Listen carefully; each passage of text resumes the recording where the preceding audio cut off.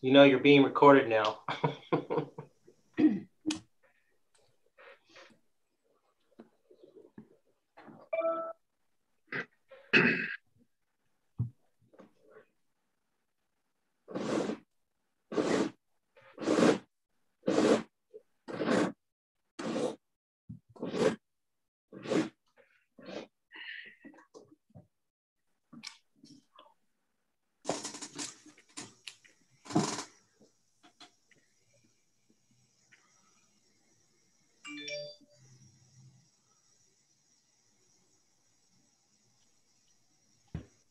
Clippers won. Go Clippers.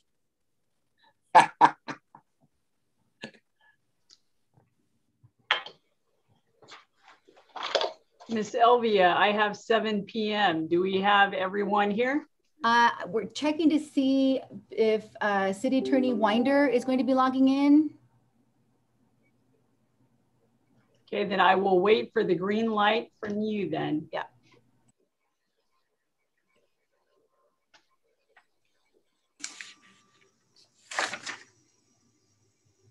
There he is. Okay, as soon as we get Bill on.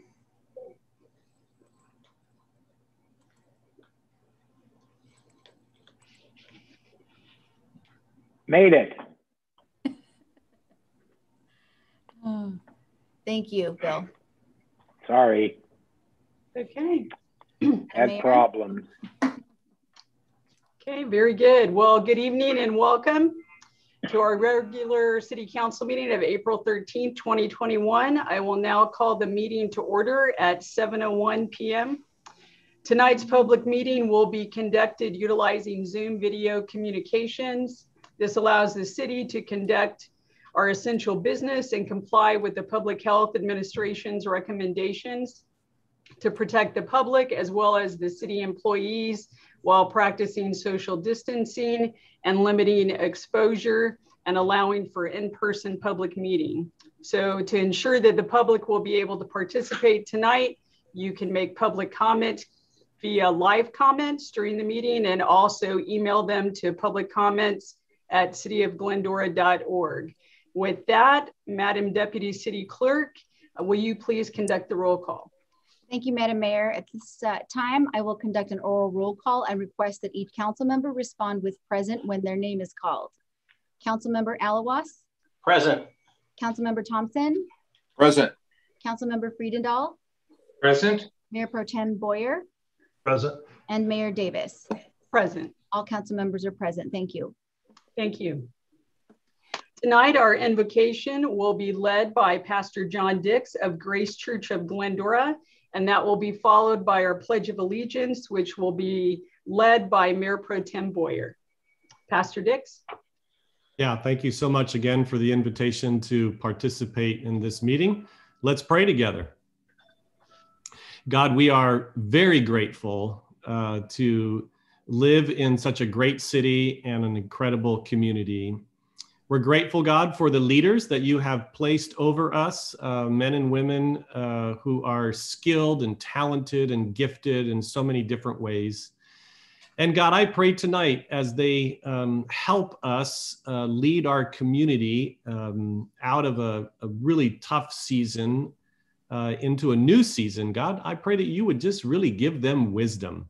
And I pray that they would see all the different angles of all the different issues, and that you would give them discernment to know what is best and what is healthy and what is safe and what will benefit this great city that we live in. So thank you for each one of them, for the gift that you have given them, the skills, the talents, the resources. And God, I too thank you, not just for the members of the council, but our entire city leadership team. We are grateful for each and every one of them and the job that they do to protect us and to keep us safe and to create an environment, God, where we can flourish and we can love our neighbor and we can show them just how deeply you love each and every one as well. So, Holy Spirit, would you guide this meeting and walk in front and behind and around every decision that is made? In Jesus' name I pray. Amen. Amen. Okay, if you are able, please stand and join me in the pledge to our flag. I pledge allegiance to the flag of the United States of America And to the republic for which it stands, one nation under God, indivisible, with liberty and justice for all. Thank you, Pastor Dix, and thank you, Mayor Pro Tem Boyer. Tonight, the audience may notice that we are operating by a different order of our agenda.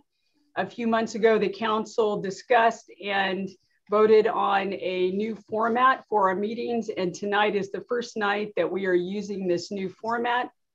So those of you tuning in may be aware of the difference tonight as well. This takes us now to our student reports, which we have none, and then to our reordering of and additions to the agenda. Does anyone have anything to reorder or any additions to the agenda? No. Okay, thank you. Seeing none, then that takes us to public comment time. I invite members of the public to address the City Council. Speakers are limited to 3 minutes, speaking once on both items on and off of the agenda. And public comment time is limited to 30 minutes. If you wish to speak, you could select the raise hand icon in Zoom. Or also you may submit your comments via email as mentioned before. And at this time, I ask Madam Deputy City Clerk, are there any public comments that we've received? Thank you, Madam Mayor. At this time, no requests were received, public comments via email or request during the Zoom meeting to speak during public comment period. Okay. If there are no public comments, then I close the public comment time. And that takes us to member statements and reports. Councilmember Alawas. Thank you, Madam Mayor. I just have one thing. I'd like to thank Jackie Dornick, our appointee to the San Gabriel Valley Mosquito and Vector Control District, for her efforts in managing and reporting on our mosquitoes and black fly issues here in Glendora. This is the first time that I've ever can remember that we've actually had a monthly report on their spraying. So for those of folks that aren't familiar with the black flies, more so in the foothill communities, we have a big infestation of black flies, particularly in the summertime when it gets warm, and they usually take care of it in the upper rivers up here at San Gabriel Valley. Do we have that picture of the, there it is. So I've never seen one of these before, at least I can remember, which is nice. It's a monthly report on their spraying efforts to control the mosquitoes and the black flies in the area, which is quite handy, and she's really on it. And I really appreciate and thank her efforts for doing so. That's the end of my report. Thank you. Thank you. Councilmember Friedendahl. Only would like to report and invite the city to take advantage of our upcoming Earth Day that the Community Services Department is sponsoring on April 24th. The drive-by event at the Youth Center with lots of fun things to do. So take advantage of it. Thank you. Thank you. Councilmember Thompson. Mayor, thank you. I'd like to just remind and celebrate the fact that our schools are open. And so there's a lot of kids that are out, and it's been a while since they've been going to school, walking to school and riding bikes. So I would encourage all of us to slow down and be aware of the fact that kids are out, and kids are kids. So we need to take care of them. Want to make sure that everybody knows that our goal line is continuing to move. Good things are occurring there. I was on a budget call a week ago, and pleased to let everyone know that the budget is right on. In fact, we're under a little bit, and we anticipate getting done a little bit sooner than what we thought. So we hope that that trend just continues to go on.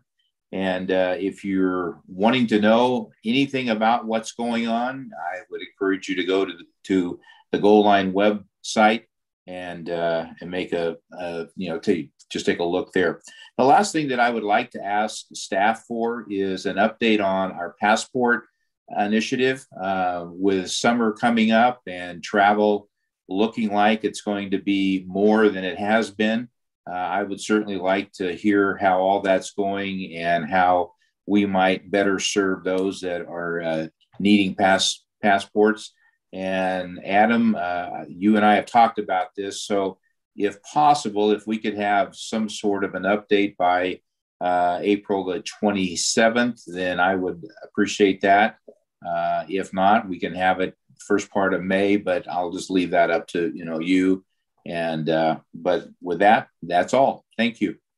Thank you, sir. Mayor Pro Tem Boyer.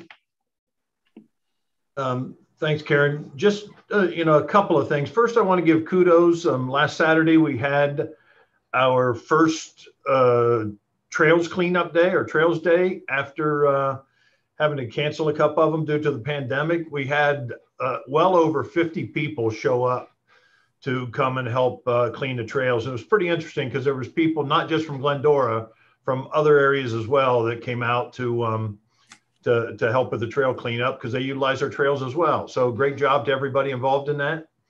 And then just a couple of updates. I represent the city on a couple of water committees, and when it comes to water, we're starting to hear the rustling of drought conditions again. We've had 2 years of less than normal rain, and some of the things, and the governor is actually being urged to try to declare a state of emergency, which would require us to go back to the drought conditions and some of the restrictions we had before. The snowpacks and the Colorado River water is only at about 70% of where it normally is. And we're not seeing as much down here, but the Central and Imperial Valleys are where most of the issues are taking place. And that's where most of our agriculture is grown for the state. So we just really need for all of us to conserve as much as we can. And maybe we can avoid going back to mandatory conservation restrictions. Also, I had an opportunity to see a presentation from one of the committee members involved in the redistricting efforts in California. And it was really a great presentation. And the one thing that I took away from that is how they're really looking for feedback from individuals. And so we all have an opportunity to go to the website and actually share some of your thoughts and ideas. I look at here in Glendora, we're unfortunately split in half in 2 congressional districts. And so that's the kind of a thing that if that's an issue for you, you may want to reach out and let these guys know. But you can share your opinions at a website, www.wedrawthelinesca.org. And there actually is an opportunity in there to give your opinions of where the map line should be. And that's a separate website. It's www.drawmycacommunity.org. So if you just Google these sites, you'll be able to find them. You don't need to remember what they are. But it would be a good idea if you want to give your feedback to get on there and share your comments. That's it. Thank you, Madam Mayor. Thank you, Mayor Pro Tem. And yes, it was a great turnout Saturday for Trails Day, very impressive. And thanks to Rotary for providing refreshments. Tonight, I would like to ask that we adjourn our meeting in memory of Jerry Bergen. Jerry died March 29th after suffering a stroke. Jerry was a musician, singer, songwriter, folk historian, and author who first became known as a member of We5, the Grammy-nominated 60s folk rock group that he co-founded. The group's hit recording, You Were On My Mind, set a standard for vocal innovation and was #4 on Billboard's Top 100 Songs of '65. Jerry has been a mentor to many people in the music field, both locally and nationally, and was well known in music circles in the community. He and his wife, Debbie, have been very generous with their time and talents, performing at many community events, including library volunteer luncheons, the 9/11 Remembrance Service, National Day of Prayer, as well as being worship leaders at First Baptist Church. His talent and compassion will be missed, but his legacy of music and kindness will live on. So I ask that tonight we adjourn in memory of Jerry Bergen. With that, now I turn to City Manager and City Attorney statements. Mr. Raymond. Good evening, Mayor. Just a quick reminder, the Glendora report should be heading out in the next 2 weeks here, so be on the lookout for that. Thank you. Mr. City Attorney. Thank you, Madam Mayor. My only comment is we continue to monitor the plethora of housing bills that keep cropping up before the legislature. There is a troubling trend in California to remove local control over important housing decisions, and we'll keep the council and staff briefed on that. Thank you, Madam Mayor. Thank you. Appreciate that. That takes us now to special items. Our first special item tonight is a police department quarterly update. So I invite Chief Matt Egan to give us an update. Thank you, Madam Mayor. I'm going to keep it brief because we have a really thick agenda this evening. But I'm going to touch on 4 main topics for council briefing and for community awareness. First item that we're going to talk about would be the community dashboard. Then I will move into RIPA and describe what that is, which is the Racial and Profiling Act. And then a quick personnel update, and then a list of upcoming events so that community members are aware. Next slide, please. So first off is our community dashboard. The community dashboard is a community-based access portal of access through the City of Glendora website. You navigate to departments, then police, then crime mapping. The community dashboard generates data from various different sources. I'm going to show you some examples of where that data is generated from, what that mapping looks like, how to manipulate the dashboard, and particular preferences based on what you're looking for or what you might be interested in. Next slide, please. First is a screen grab of what the splash page, after you click on the crime mapping tab on our police department website, what this looks like. Next slide. In the top left corner, you'll see crime charts, crime mapping. You'll see natures, incidents, and circumstances. Top right corner, and I apologize, these are really small, but I wanted to capture the entire screen.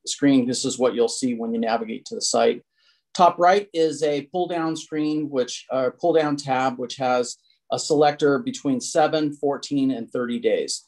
So what we've done in the last few months is we've worked with the vendor that collects the data from our CAD, or computer-aided dispatch system.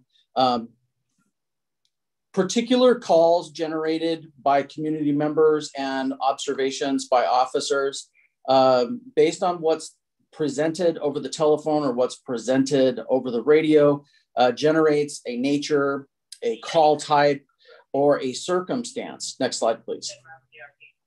Each one of these natures, these incidents, these circumstances fall into a set of domains.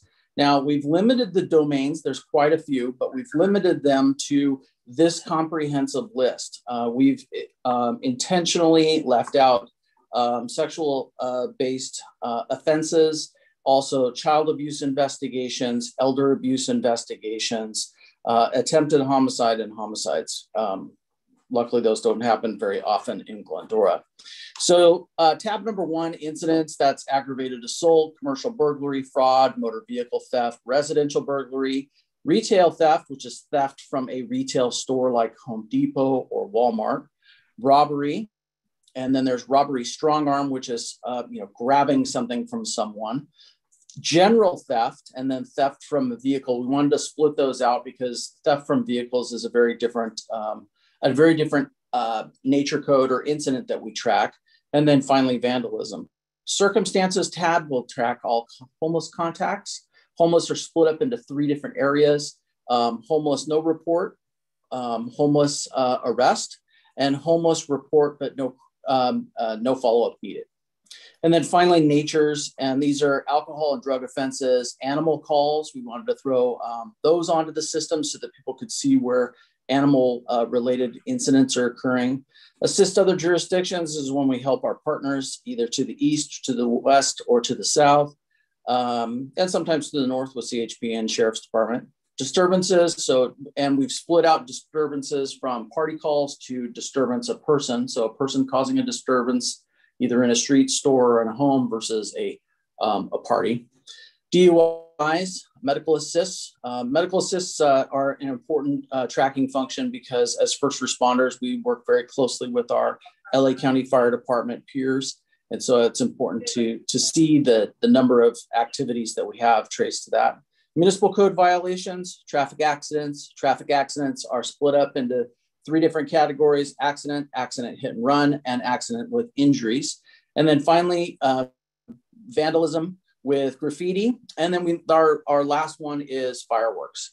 And then, like I said before, we have a date range that we've expanded from 7 days originally. Now we're doing a 7-day, a 14-day, or a 30-day. So you can do data sets based on any one of those natures. Go to the next slide, please. Thank you very much. And when you click on the map of the mapping function, this is what you'll see. So you'll see it populates using Google Maps. You'll have to use your keyboard to scroll in and out. You can do a hybrid or a terrain view, so you can see real world, houses and buildings, or you can just do a street map like this. Next slide, please. On the left, you'll see that there's a list of tabs with all of the things that I just discussed, all of the natures, incidents, and circumstances. As you scroll your mouse over each one of those, you can select or deselect. You can select them all, or you can select just the ones you're looking for. As you do that, it'll populate instantly on the map. On the right is where you can select whether you're looking for a 7-day look back, a 14-day look back, or a 30-day look back. Each one of these incidents that is on the map does have a clearance code. It'll tell you, ARR, which is an arrest, or CRT, which is cited, report taken. We've included now a ledger on the splash page for the City Police Department website so that everybody can refer back to that if they have questions. And the whole point of this is to be more transparent, to really showcase our efforts in the community, both addressing calls, tracking data, and being responsive to our community. So we invite everyone to utilize that.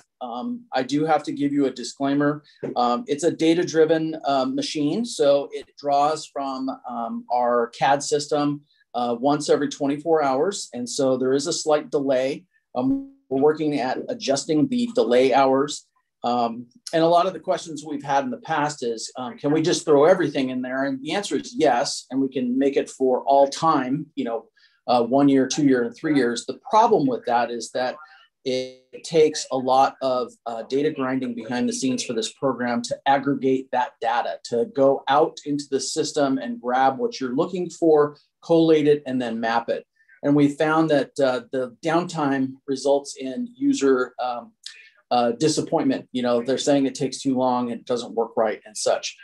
We tested it for the last 3 or 4 months with various sources, and we've settled on this as being the quickest and most responsive. So invite everybody to play with it and see what they like. We are still manipulating it. It's a work in progress, but very happy with where we're at with it at this point. Next slide. Next topic is RIPA, which is the Racial and Identity Profiling Act. This Profiling Act was as a result of Assembly Bill 953 from Assemblymember Weber, written in 2016. This went into effect in 2018, and it started to require all law enforcement agencies in the state of California, starting with the eight largest agencies, to begin collecting stop data and reporting that information to the Department of Justice in California. The bill requires that each state and local agency who employs police officers to send this report annually to the Attorney General. And this is data on all stops. And I'm going to go over that data and what that looks like. Next slide, please. So in order for all of the agencies, since there's really big agencies like LA County Sheriff's Department, San Bernardino County Sheriff's Department, LAPD, all the big ones, everyone knows those. The bill required those agencies of 1,000 or more peace officer to begin sending those reports back in 2019. And as you can see from the 4 bullet points, the numbers go down. We fall in the last category. So we are an agency that employs 1 or more, but less than 334 peace officers. And so thereby we are required to submit our first annual report April 1st of 2023. That actually means it has to be in, but that doesn't, there's some testing and some other data transmission work that begins by the end of, for the very beginning of 2022. So we begin working on it already. Next slide, please. So what does it look like and what's the data set? So this is it. This is the 16 things that are required for every traffic stop, every pedestrian check, every call for service, every interaction between a police officer and a community member beginning at the end of this year. So ORI number is our agency specific number, date and time, duration of the stop, location of the stop, perceived race or ethnicity of person stopped, perceived gender of the person stopped, person perceived to be LGBT, I had that backwards, perceived age of the person stopped, person has limited or no English fluency, perceived or known disability or of the person stopped. The reason for the stop was the stop made in response to a call for service, the actions taken by the officer, the results of the stops, the officer's ID number, the number of years that officer has been a police officer, and the type of assignment that officer is assigned. So next slide, please. So you can imagine that your basic traffic stop, we're working a stop sign, somebody runs that stop sign, we make that traffic stop, we write that violator a citation for the stop sign violation. And after the person is released from that traffic stop, which takes anywhere from 3 to 5 minutes, depending on how long it takes people to find their information and the officer to write that citation and hand it over to the violator. Now the officer has to sit for about 7 to 10 minutes and do this data completion for every stop. Nothing we can do about this. This is a state mandate. It's law. We've talked with our friends and peers in larger agencies to vet out. Luckily, they've had a chance to run it through the system and try to figure out what works and doesn't work. What we found is that the staff time to build the infrastructure behind the scenes to capture that data is going to take about 3 to 6 months. We've already started it. And our vendor, which is Spillman, they're the ones that run our CAD system. It's a computer software company that you've heard me speak of before. It generates the information on the community dashboard. It's our records management system. It's an integral part of our police operations. That vendor has taken the information request since they've partnered with a lot of agencies in California, and they're building us a portal which will automate and itemize a lot of these statistical data that's required. And we're hoping to cut down that data entry time for every traffic stop. So it's a new thing that we'll have to endeavor into. It's an unfunded mandate, but we will be compliant, and we will have our first data transfer done by January 1st of 2022. So excited to look forward to seeing what that looks like, and then helping the officers get through that so that we can be legislatively in the green zone, so to speak. So next slide, please. Quick snapshot since the December update when I came to council and talked about vacancies and hiring. We've hired 2 police officers. These are laterals, don't need academy experience. They're out on the road working. One's working tonight. We've hired 4 police officer trainees. Those trainees are in the academy. They're currently at San Bernardino County Sheriff's Academy. This is their 3rd week in the academy. And we've also successfully hired 2 part-time community service officers.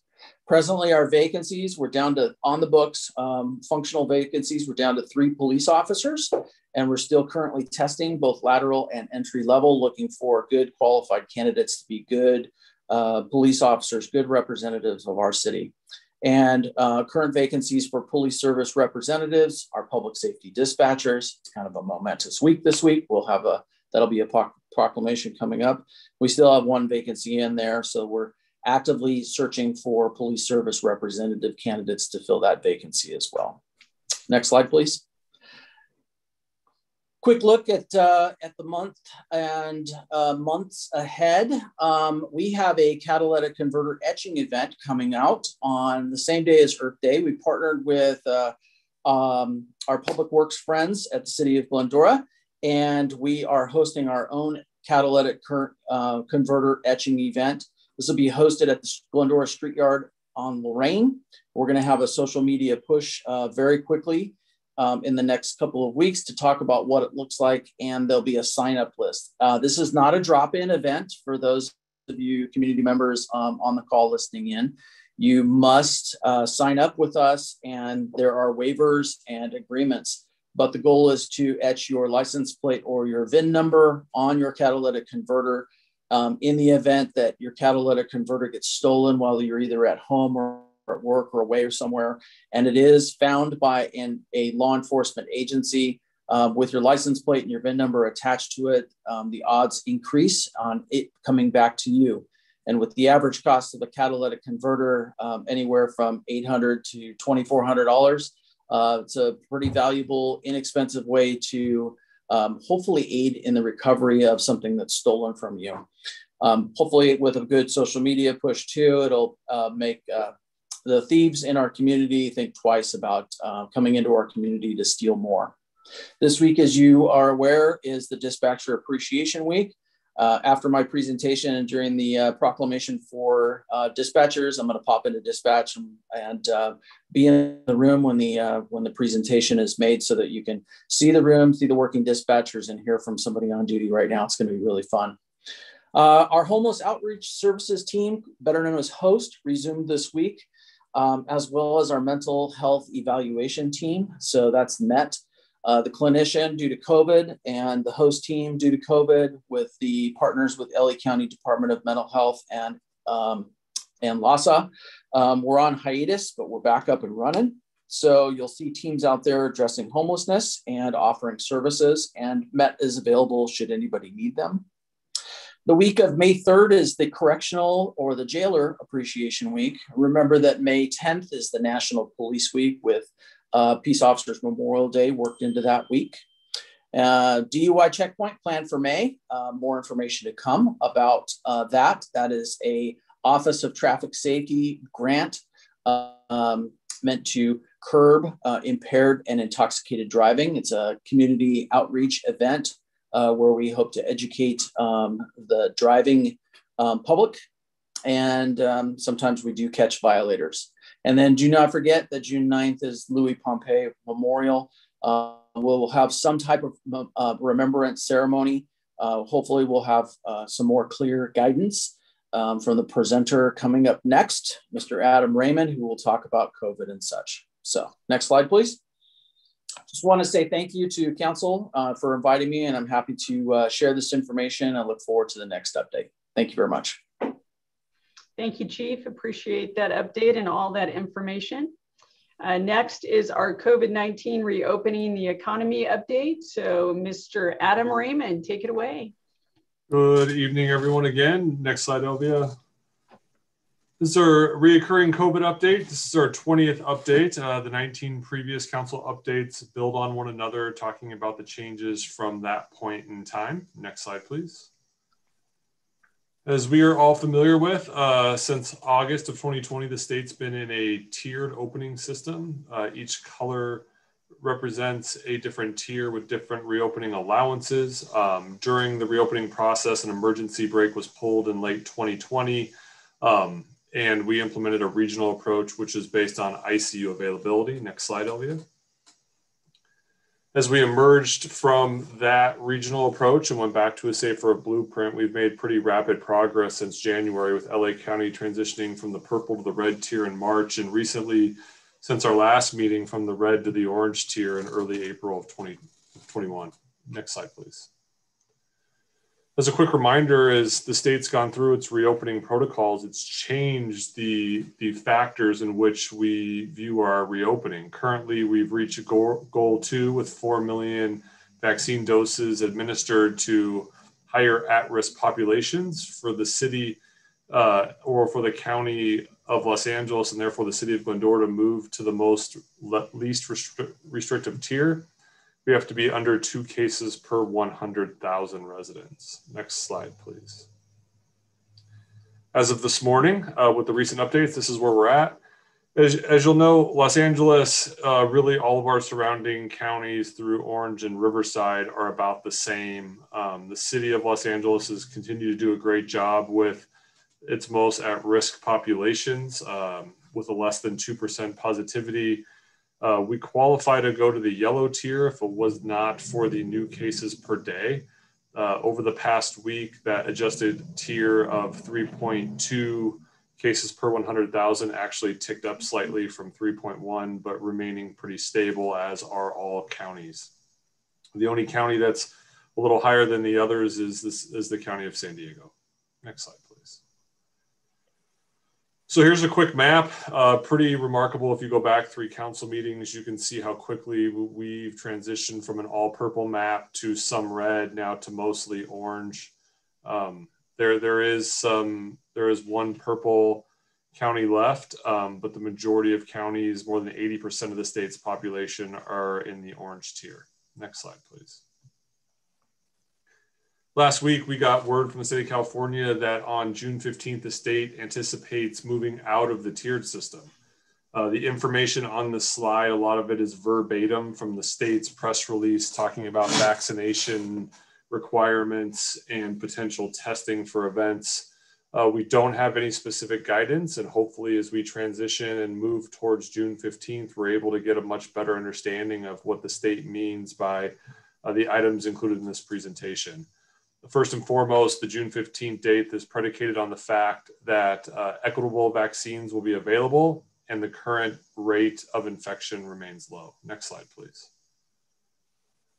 The state leads out by saying common sense measures such as masking will still be required in the state. We don't have any details on that. And they also note, as you will see throughout the next few slides, that testing or vaccination verification requirements will remain in certain relevant settings. They haven't necessarily described those settings. Next slide, please. According to the state, all sectors currently listed in the blueprint or current tiered activities at the state of California may return to usual operations.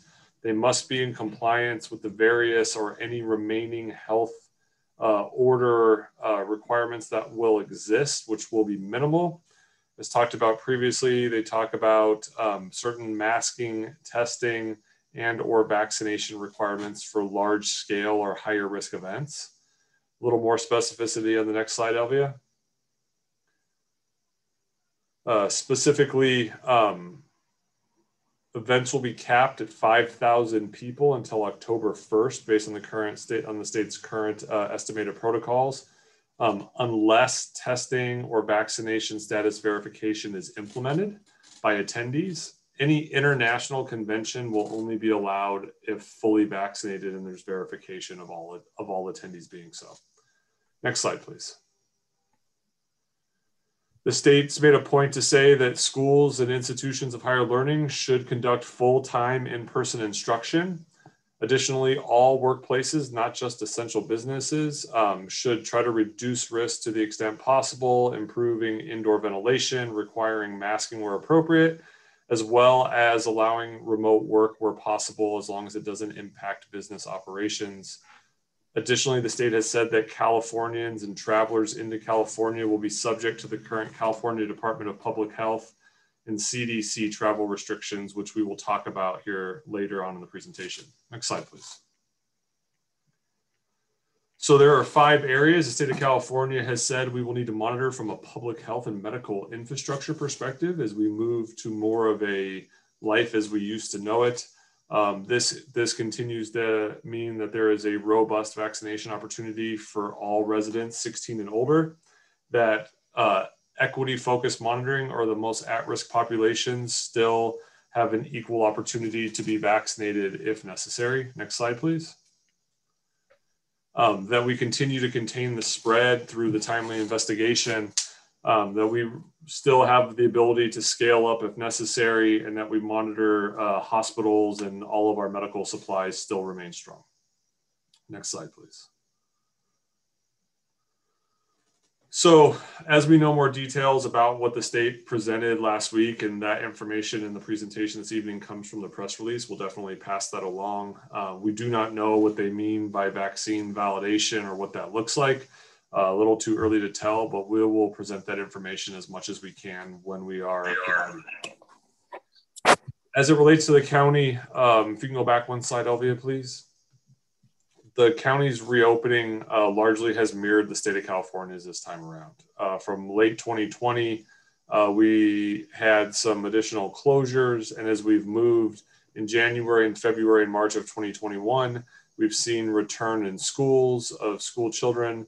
We've seen return of youth sports and expanded reopenings consistent with the state's both red tier, next slide, Elvia, and current orange tier. The current health order was updated April 2nd. It is available on the county's website, as well as many updated appendices.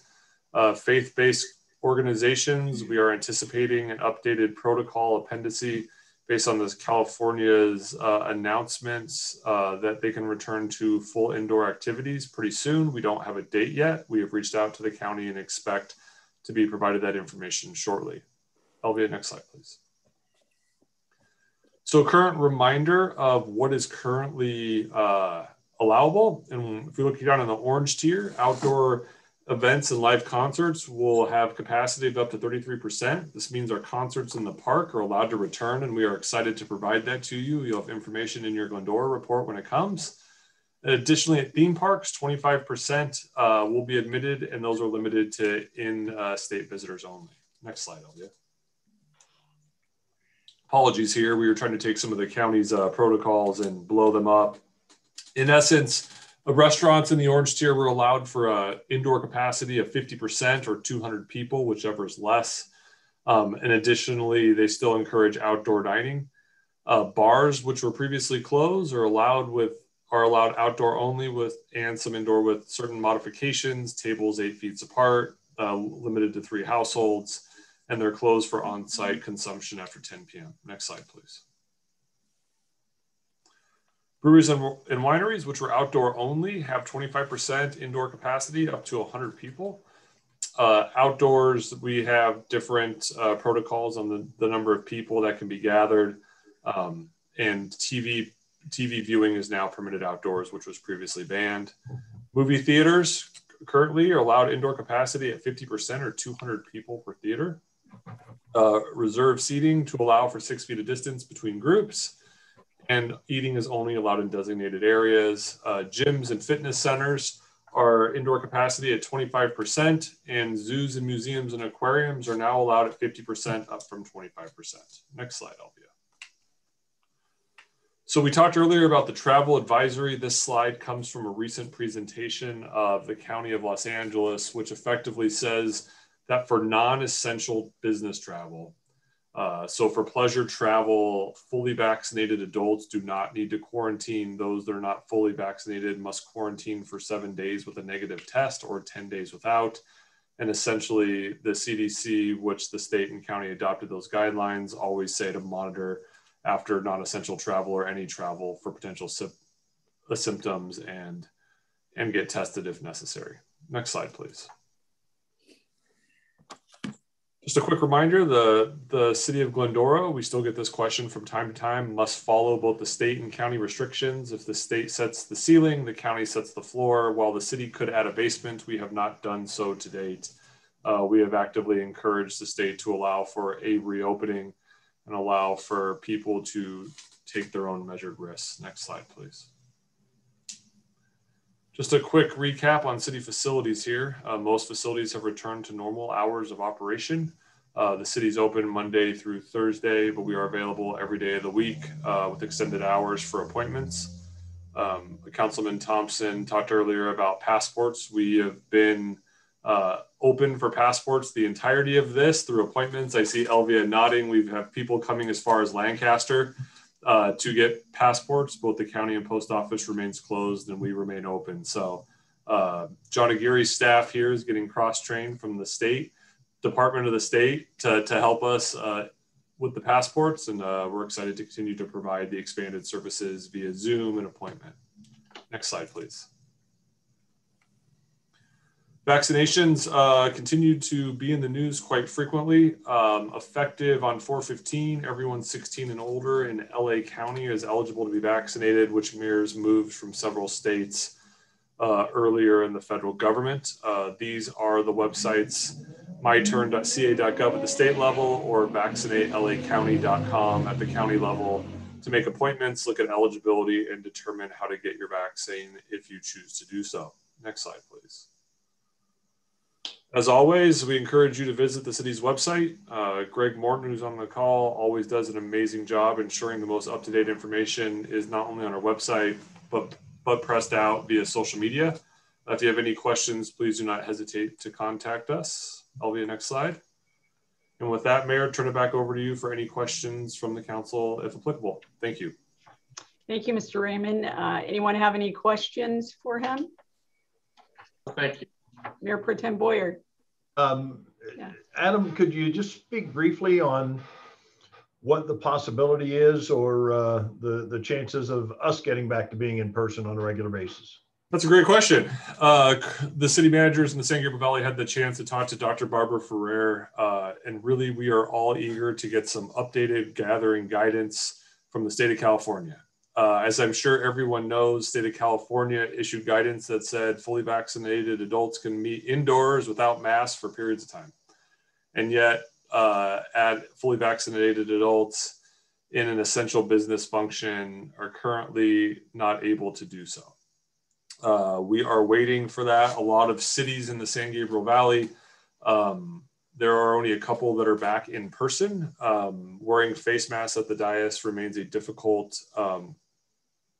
issue to both understand and sometimes hear. A lot of cities are targeting May or June pending additional guidance. So I would say within the next 2 months, we would expect us to have significant guidance and would be able to do so.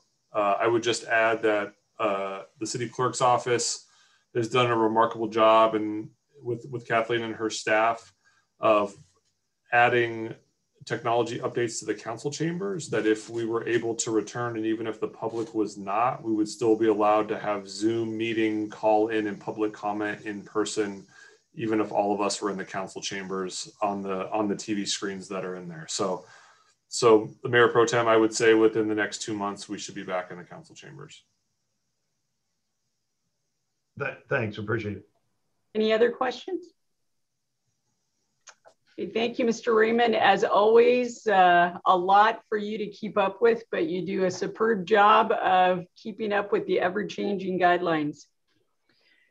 That takes us to our other special items for tonight, proclamations. And as Chief Egan mentioned earlier, this is National Public Safety Telecommunications Week, the week of April 11th through the 17th. And Councilmember Friedendahl will read the proclamation. And joining our meeting tonight is PSR Kelly Montez. So Councilmember Friedendahl. Thank you, Madam Mayor. It's my privilege to recognize the National Public Safety Communications Week and share this proclamation. Whereas public safety telecommunicators are the first and most critical contact our citizens have with the emergency services, they are the vital link between the citizen or victim and the public safety provider who may apprehend a criminal, save their possessions from fire, or save their life or the life of someone else. And whereas each day, public safety telecommunicators answer desperate calls for help, responding with services that save the lives and property of citizens in need of assistance. And whereas the safety of our police officers and firefighters is dependent upon the quality and accuracy of information obtained from citizens who call the Glendora 911 communication centers. And whereas public safety telecommunicators of the Glendora Police Department have contributed substantially to the apprehension of criminals and treatments of patients. And whereas during 2020, Glendora dispatchers handled a total of 38,722 calls for service, with 3,586 being 911 emergency calls. The phones in our dispatch center rang a total of 82,183 times during 2020. And whereas Glendora's dispatchers exhibit compassion, understanding, and professionalism while performing their job every day of the year.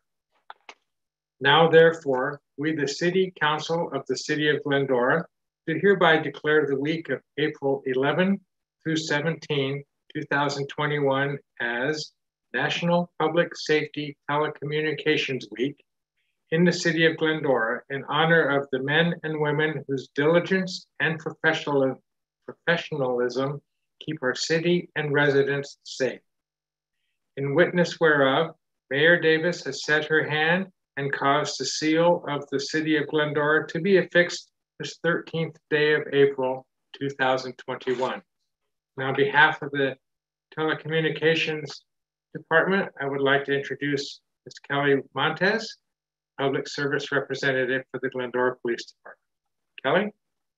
Hello. On behalf of all the dispatchers, we thank you. We're very fortunate to work for a city that cares so much about its employees and citizens. And it was evident even more so this year with all the challenges we faced. We thank you guys again for your support. Hey, Councilmember Freendall, I don't know if you could see this. Let me see if I can bring my frame into view. I see it. Okay, so we have a new plaque that a new poster board and plaque that we're gonna be placing outside our communications center. It says Glendora 911 Dispatch Center, the heroes you never see. And they are the new first responders. And so we are very grateful to have all of our dispatchers. And we thank you very much for honoring us with this proclamation this evening. Well deserved. Thank you. And congratulations to the entire team. Thank you. And thank you for taking us live to the center of the universe there, right into the dispatch center. So thank you very much. That takes us to our next proclamation, a proclamation declaring April 4th through the 10th, 2021 as National Library Week. And Councilmember Alawas will read that into the record. And joining us tonight is Library Board Vice President, Roger Gutierrez. Councilmember Alawas. Thank you, Mayor.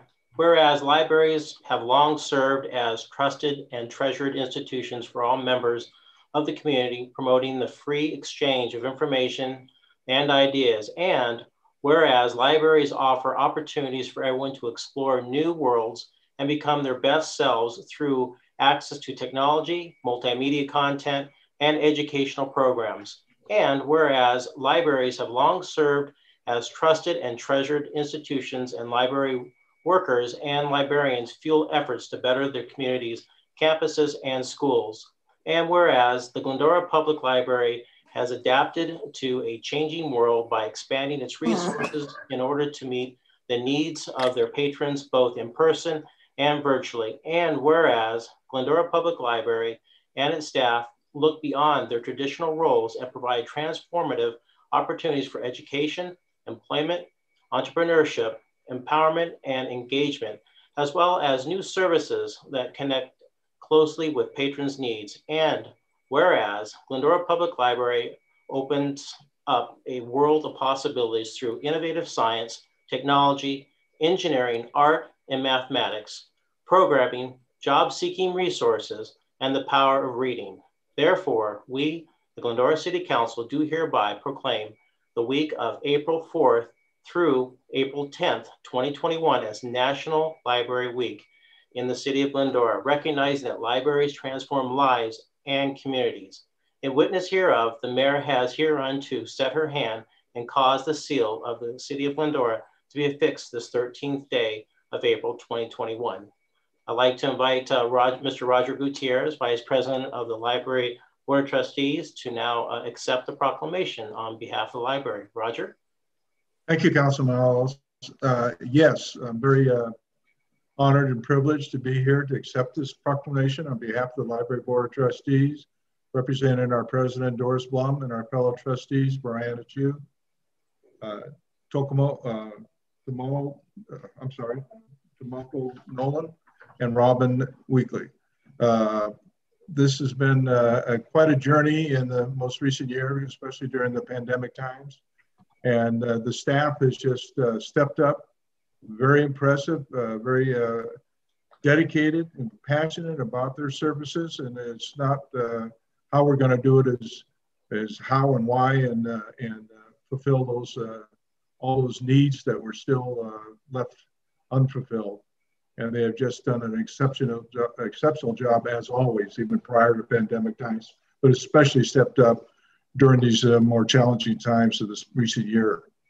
Led by, of course, Director Janet Stone and her exceptional staff. We're very proud of them and thank all of them for their services and dedication for serving this great community as known as Glendora Public Library. Thank you. Thank you, Roger, to you and the entire library staff. You're definitely the glue that holds everything together in our community. So thank you very much. Thank you. Thank you, Councilmember Alawas, and thank you, Mr. Gutierrez. That takes us to our next proclamation, proclaiming April 2021 as Donate Life Month. Mayor Pro Tem Boyer will be reading that proclamation, and tonight to join our meeting is One Legacy Ambassador, Yasmina Raji. So Mayor Pro Tem. Okay, thank you, Madam Mayor. It's my privilege to read this proclamation honoring those who not only give of their organs, but those who are passionate about making sure and promote this service that we all should participate in. Whereas organ, eye, tissue, marrow, and blood donations are life-giving acts recognized worldwide as expressions of compassion to those in need. And whereas more than 108,000 individuals nationwide and more than 21,000 in California are currently on the National Organ Transplant waiting list, and on average, 17 people die each day waiting for a life-saving transplant. And whereas a single individual's donation of a heart, lungs, liver, kidneys, pancreas, small intestine can save up to 8 lives, and donation of tissue can save and heal the lives of more than 75 others, and a single blood donation can help 3 people in need. Whereas deceased organ donors saved more than 33,000 lives in 2020, the most ever, and whereas currently there are 17,123,434 Californians who are currently registered as donors to ensure their wishes are honored to help improve the lives of another. And whereas California residents can sign up to be an organ, eye, and tissue donor when applying for or renewing their driver's license or ID cards at the California DMV, or you can sign up at www.donatelifecalifornia.org. Now, therefore, we, the City Council of the City of Glendora, do hereby proclaim April 2021 as DMV Donate Life Month in the City of Glendora. And in doing so, we encourage all Californians to check yes when applying for or renewing their driver's license or ID cards. In witness whereof, our mayor has hereunto set forth her hand and caused the seal of the City of Glendora to be affixed this 13th day of April 2021. Yasmina, thank you very much for your service, and I'd like to invite you to say a few words. Thank you very much. Thank you, Mayor and esteemed City Council members. I appreciate so very much the City of Glendora, where I used to be a past resident, for many years issuing Donate Life Month. Your participation spotlights the importance of organ, eye, and tissue donation. It will inspire others to get involved and register, which is absolutely key to lowering these numbers. Again, I'm Yasmina Raji. I'm a volunteer. Volunteer my time educating tissue and eye donation. I became an ambassador as my dad, allowed then, was an organ donor. You know, as teenagers, we all want to get our driver's license.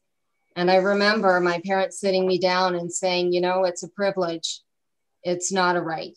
And you need to take this very, very seriously. So my first sort of behind the wheel instruction by my dad, I expressed my desire to be an organ donor myself. on my driver's license application.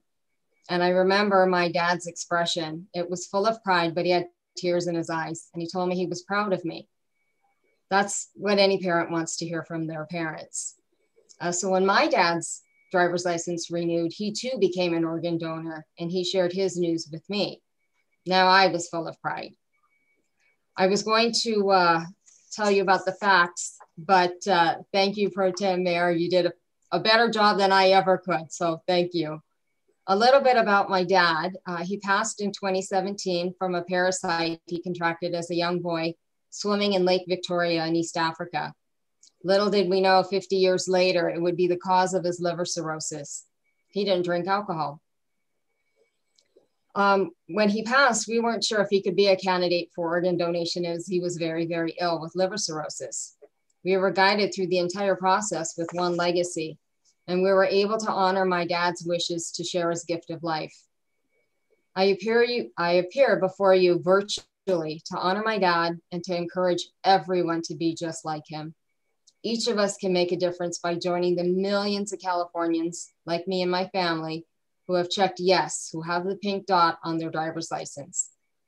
As Pro Tem Mayor has suggested, you can also register to be an organ donor online at www.donatelife.california.org. On a lighter note, I'd like to also invite everyone to join One Legacy for our virtual annual 19th annual Donate Life Run Walk on Saturday, April 24th, 2021. It's a fun event. It's virtual. You can do it from your backyard or any location you desire. As elected leaders in our community, your participation sets a tone for your constituents. And know it means the world to the Donate Life community, and especially to me as a past resident of Glendora. There's also a civic officials team you can join as well. I again deeply want to thank you, City Council members, and the beautiful, beautiful city of Glendora for your support for Donate Life Month. Also for allowing me to share my dad's story and the importance of organ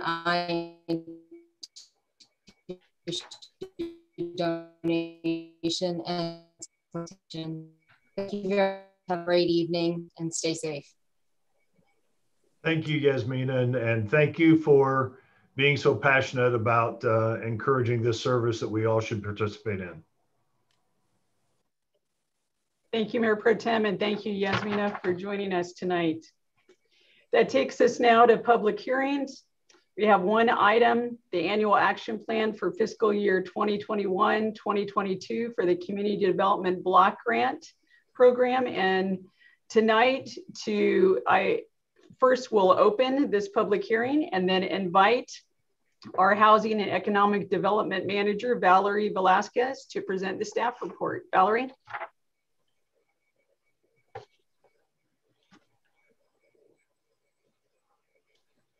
You're on mute, Valerie. All right, let's try that again. Sorry about that.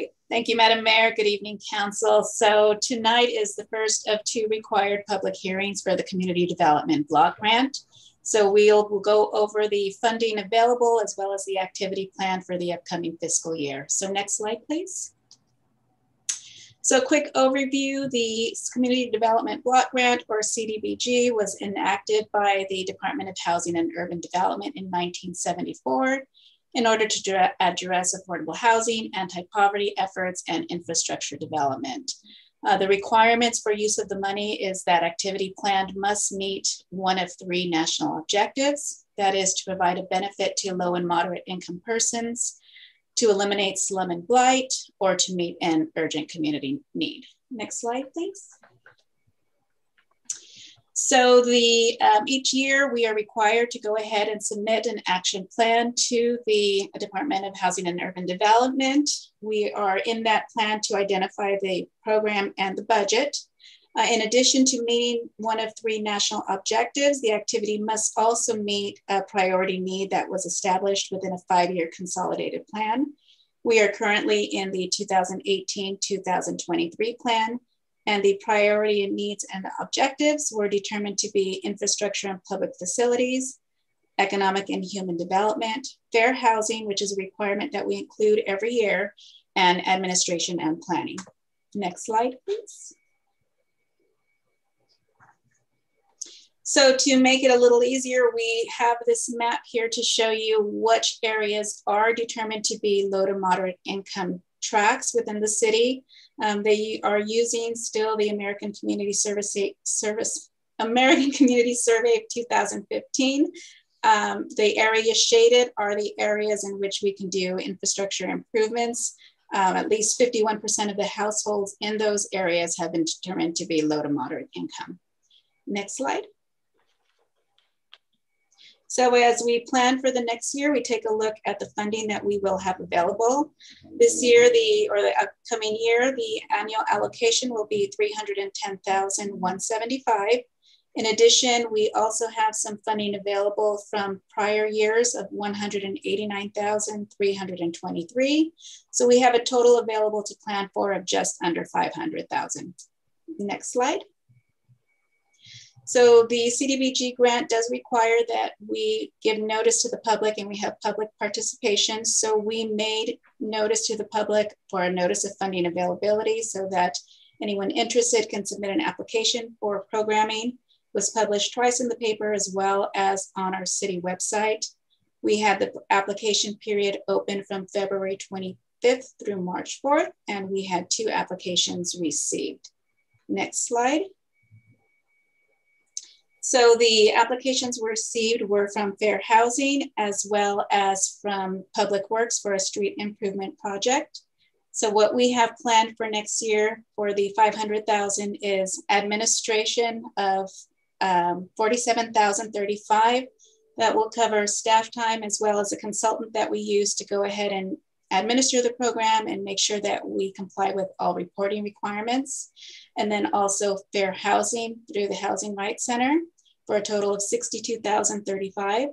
And then we have 1 street project that's inclusive of 9 streets, and I'll have a map on the next page.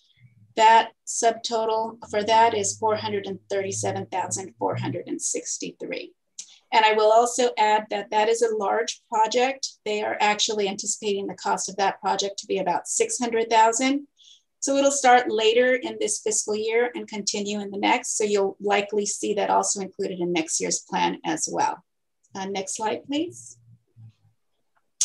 So this is the area of the street project. It's basically most of the streets between Grand and Glendora and between Juanita and Arrow Highway. There are 9 streets included, as you can see in this slide, and also was included in your report. Next slide, please. So again, public participation is required. So tonight we will be asking council to accept the activity planned and open the 30-day minimum public review period. That will stand from April 14th through May 24th. The draft action plan has been posted on the city website, and we'll also make it available in the community development department and also in City Hall at city clerk and planning counters as well. Next slide. So the required steps include tonight's first public hearing. Then we'll go ahead and have the 30-day review period. And then there will be a second public hearing on May 25th. And then with council's approval, we will submit the application with the annual action plan to HUD. Next slide. So tonight, City Council is asked to open and conduct the public hearing, accept the activity and projects to be included in the 1-year action plan for fiscal year 21-22, and commence the required 30-day public review period. And I will add that I have received no comments on this item. And with that, I'll turn it over to council for any questions. Thank you, Valerie. Before I turn it to council, I will open the public comment time and invite members of the public to give any testimony or make any comments, and they have 3 minutes to speak. Madam Deputy City Clerk, do we have anyone wishing to speak at this time? Thank you, Madam Mayor. At this time, no emails were received related to this item, and no requests received through the Zoom meeting as well to give public comment. Okay, thank you. And I will close the public comment time and bring it back to the council for comments. Councilmember Alawas. Thank you, Mayor. Valerie, I have a question. Could you explain a little bit further on the fair housing? There's what, $15,000 there. What is that? What would that be used for? So they primarily provide 5 different services for us. And I do have it in my report. They provide fair housing counseling. They'll provide mediation services, discrimination, complaint investigations. They do outreach and education, and will give some guidance with fair housing legal services as well. Have folks availed themselves of that service in the past? We determine each year they probably do around 50 to 60 counseling, and then they reach out to about 1,200 with educational outreach. Can you explain a little further? There's a section there for blight. What's considered as far as blight? What can we spend the monies on or the funds on for? Is it subjective, or are there guidelines? So there are some guidelines for what they determine slum and blight to be. Basically, we would have to go ahead and complete a study, submit that to HUD for an area that we'd want to determine would be slighted or blighted. Taking a look at what the requirements are, basically that area, we would have to be able to determine that 25% of the buildings in the area either were exhibiting physical deterioration, there may be abandonment of the properties, maybe high commercial rates high vacancy rates or high turnover. Has to be maybe some decline in the values of the properties or some kind of environmental contamination. Slums and blight can also be defined as areas that have a high crime rate, or maybe the general public infrastructure is deteriorating and we have failures. So those are different areas of what might determine an area to be slum or blighted. We'd have to make that case to HUD to have them accept that area as a defined area. Would that be something that we would do in this process, or we'd have to prepare for it ahead of time before it would come to council? I would say we'd have to prepare for that. We do need to submit the annual plan to HUD by August. So I don't know if we could gather that information and determine our area to meet that threshold. So it would probably take a little more time. So that'd be something possibly for future to look at, perhaps. I would say we'd have to look into that and see how much a study would cost. And if council wants to move in that direction, we can look into that. Also, we had used some of these funds in the past to help out rent for our businesses. I think we only have one that actually was able to avail themselves of those funds. If with this new round, is it a clean sweep if we were to do that again? Because I know if you had the payroll protection, you weren't able to get any of these funds. Has anything changed since then?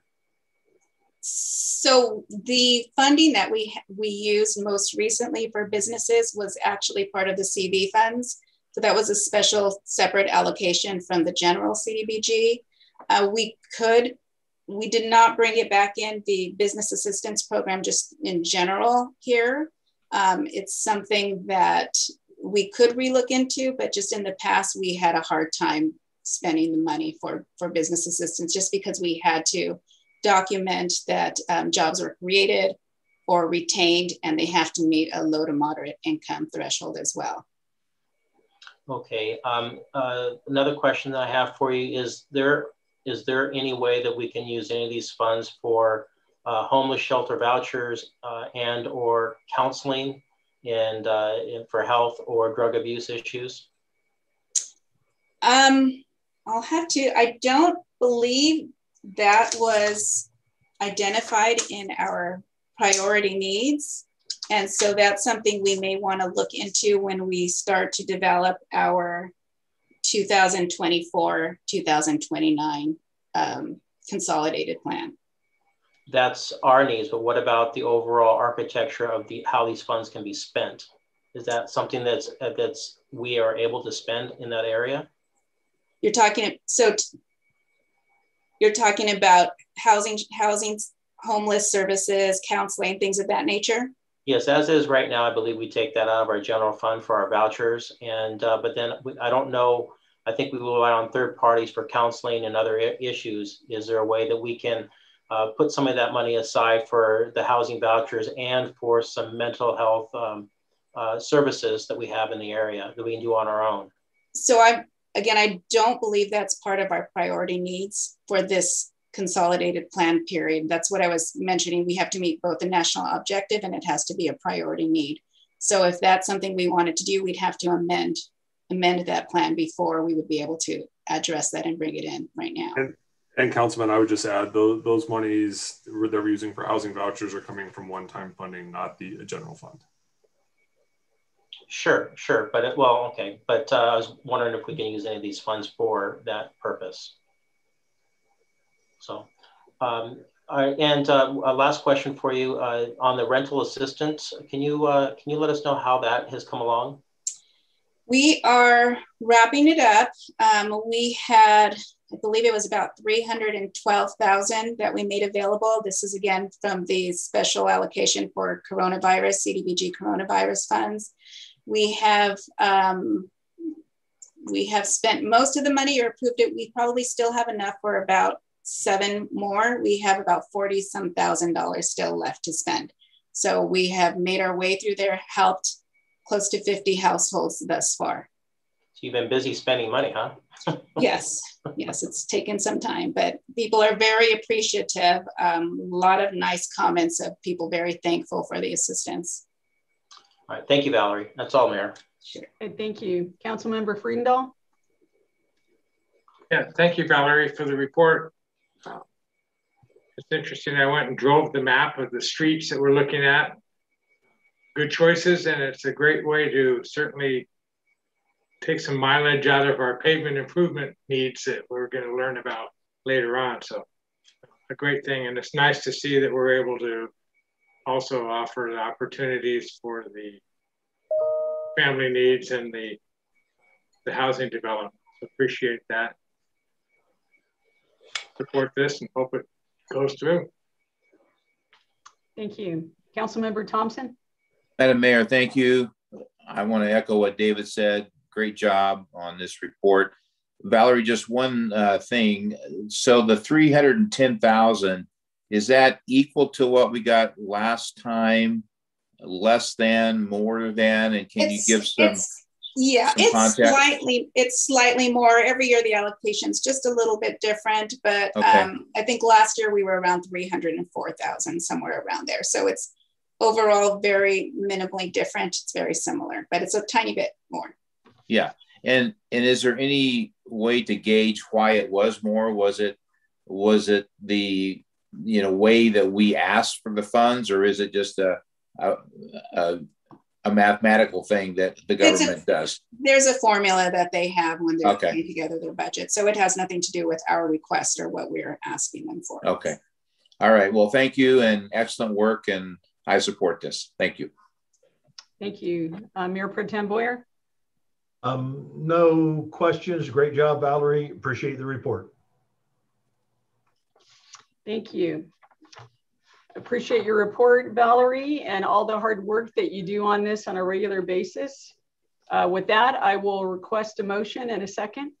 So moved. I'll second. Thank you. That's a motion by, I believe it was Alawas? Correct. Yes, and second by Friedendahl. I will take a roll call vote. Councilmember Alawas? Yes. Councilmember Thompson? Yes. Councilmember Friedendahl? Yes. Mayor Pro Tem Boyer? Yes. And Mayor Davis? Yes. And that passes 5-0. Thank you, Mayor. Thank you. That takes us to the consent calendar, items 8 through 10. The consent calendar can be enacted by one single motion unless there are any items that any council member chooses to remove for discussion. And seeing that no items have been pulled for discussion, I will request a motion. I move to approve the consent calendar. Second. Thank you. That is a motion. Councilmember Alawas, a second by Councilmember Thompson. I'll take a roll call vote. Councilmember Alawas? Yes. Councilmember Thompson? Yes. Councilmember Friedendahl?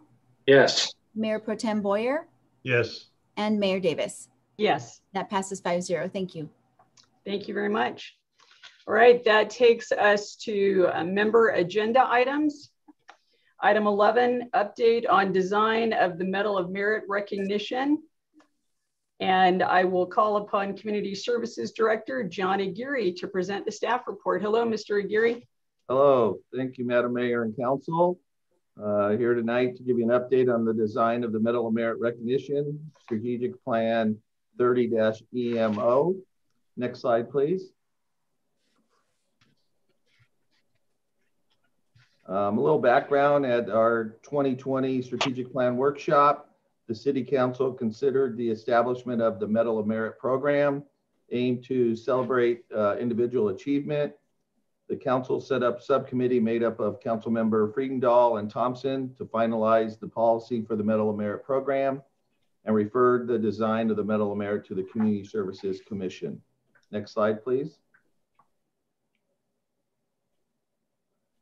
At the February 18th, 2021 Community Services Commission meeting, our commission discussed mock-ups and directed staff to bring back additional mock-up designs.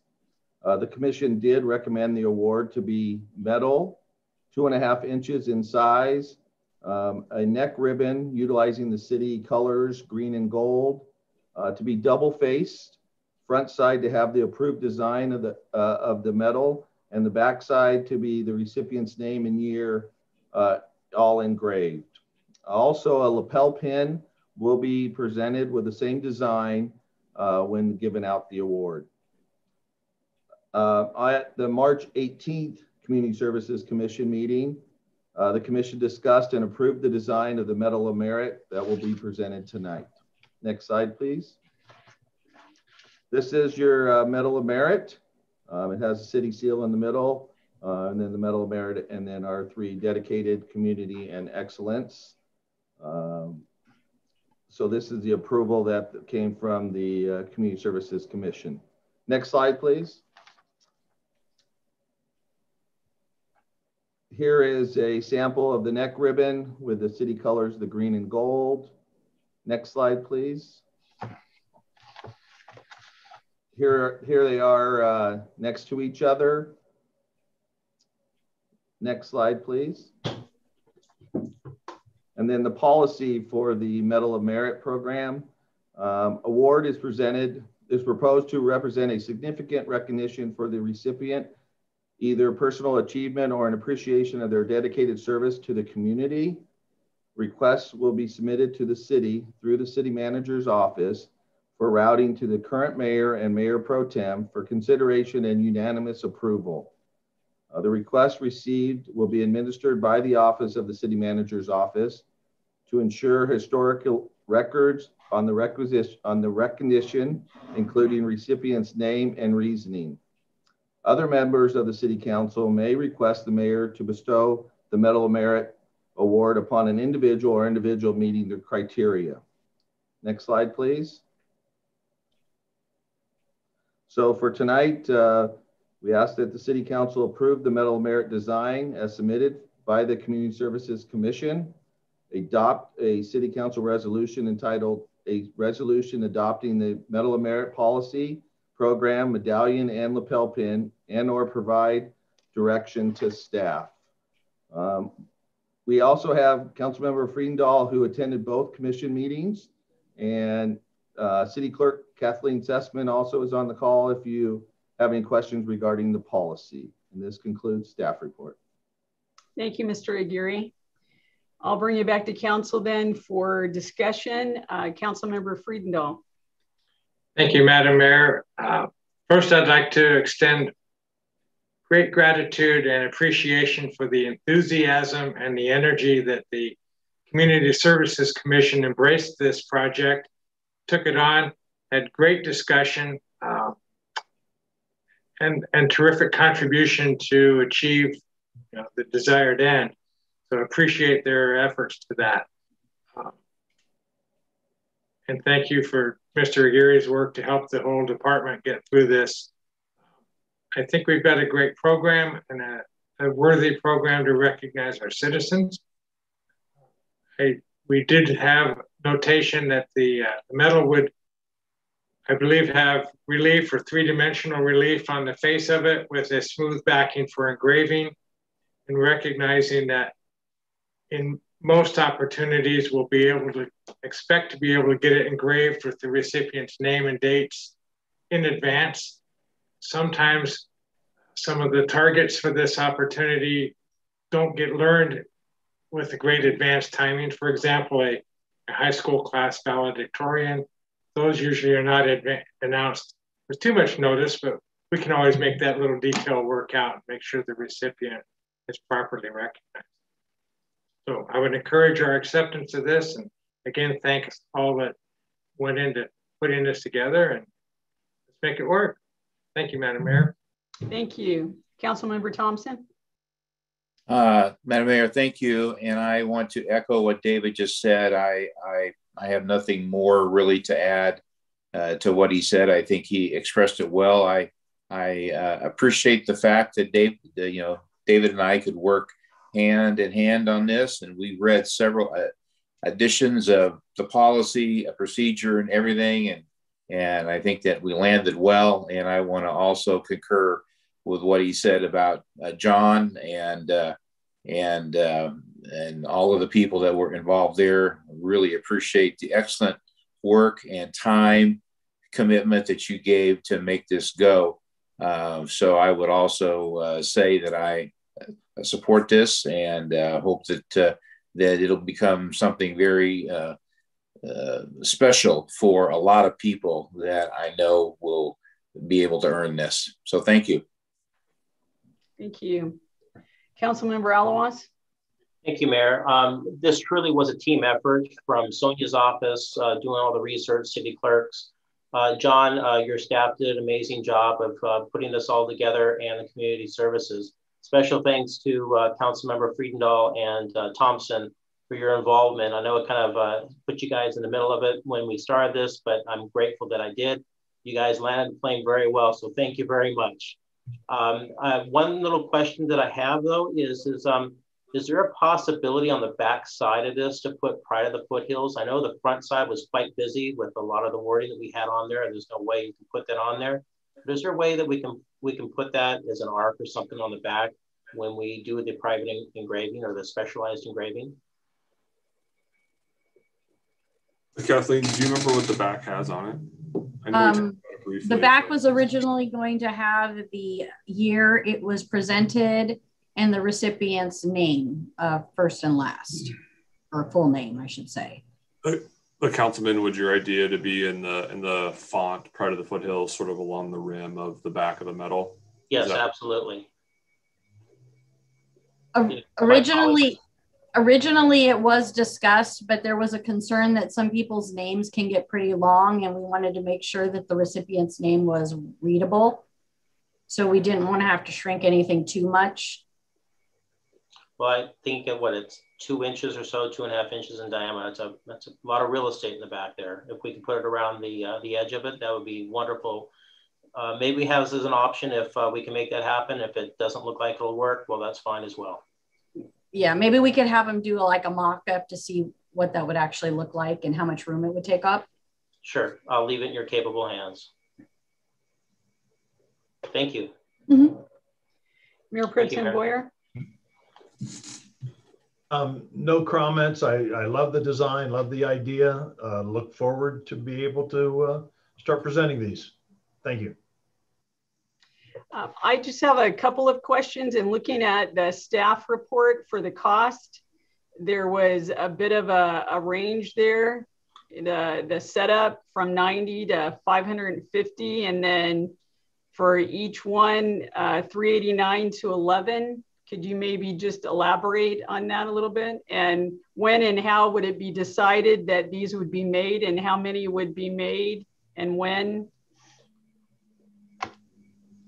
So just a brief overview. We took a look at vendors we use for the mayor's tile and other vendors that the city uses for other items, which is how we came up with the range of estimated costs. We'd probably look at moving forward with the design to get a final mock-up within the next month or so and order, let's say 10 to 25 at first order, looking at the pricing to have them on hand, then doing some of the engraving.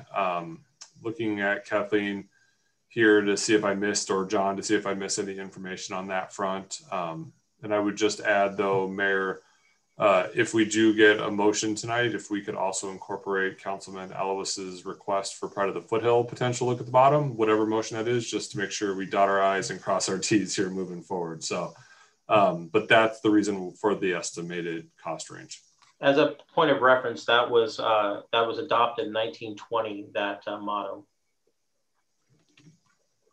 Yeah, we just mean because you're adopting the design, which is in the policy this evening. Sure.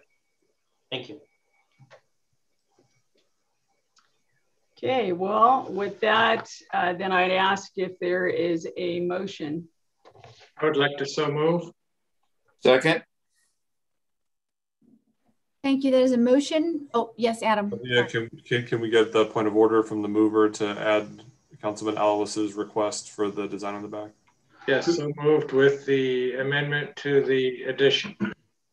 Could I ask a question about that, Michael? Sure. Your thought would be to engrave the back of every one of them? Is that what you're thinking? Maybe we can get that as part of the blank manufacturing of it, so they all have them, and then we just simply engrave their name and the date. I guess my question would be, we may be engraving them twice, once with the logo and then another time with the name, and that may significantly affect the cost. Would it be possible to just, as we do the engraving, add that if that's requested? Either way, as long as it's there. Well, and I thought that there was a suggestion made for a mock-up, or at least to look at it, and that Ms. Sussman's comment about it may be too much writing if the person has a long name or some other thing that needs to be put on the back. That's why maybe if there's flexibility to that, as the Mayor Pro Tem says, that when the engraving is done, at that time it could be decided if that will work or not. That may be one way to handle that. Agreed. I guess, does that work, Michael? Yeah, as long as we have the option to put it on there if it fits. Okay, well, in that case, I think we could vote on this the way it stands without amending it. Yes, sir. Well, don't they need direction to be able to put that on if we don't make that as part of the motion? Well, that would be requested at the time of the engraving, I guess, would be my thought, rather than having them engraved twice. We can have an ministerial change to the policy to add that section if upon request it's added in, if it fits. Maybe we can put that language on there as an option upon request. Okay. Do so. Okay, that is a motion. Okay, but I'm not entirely sure what the motion is here.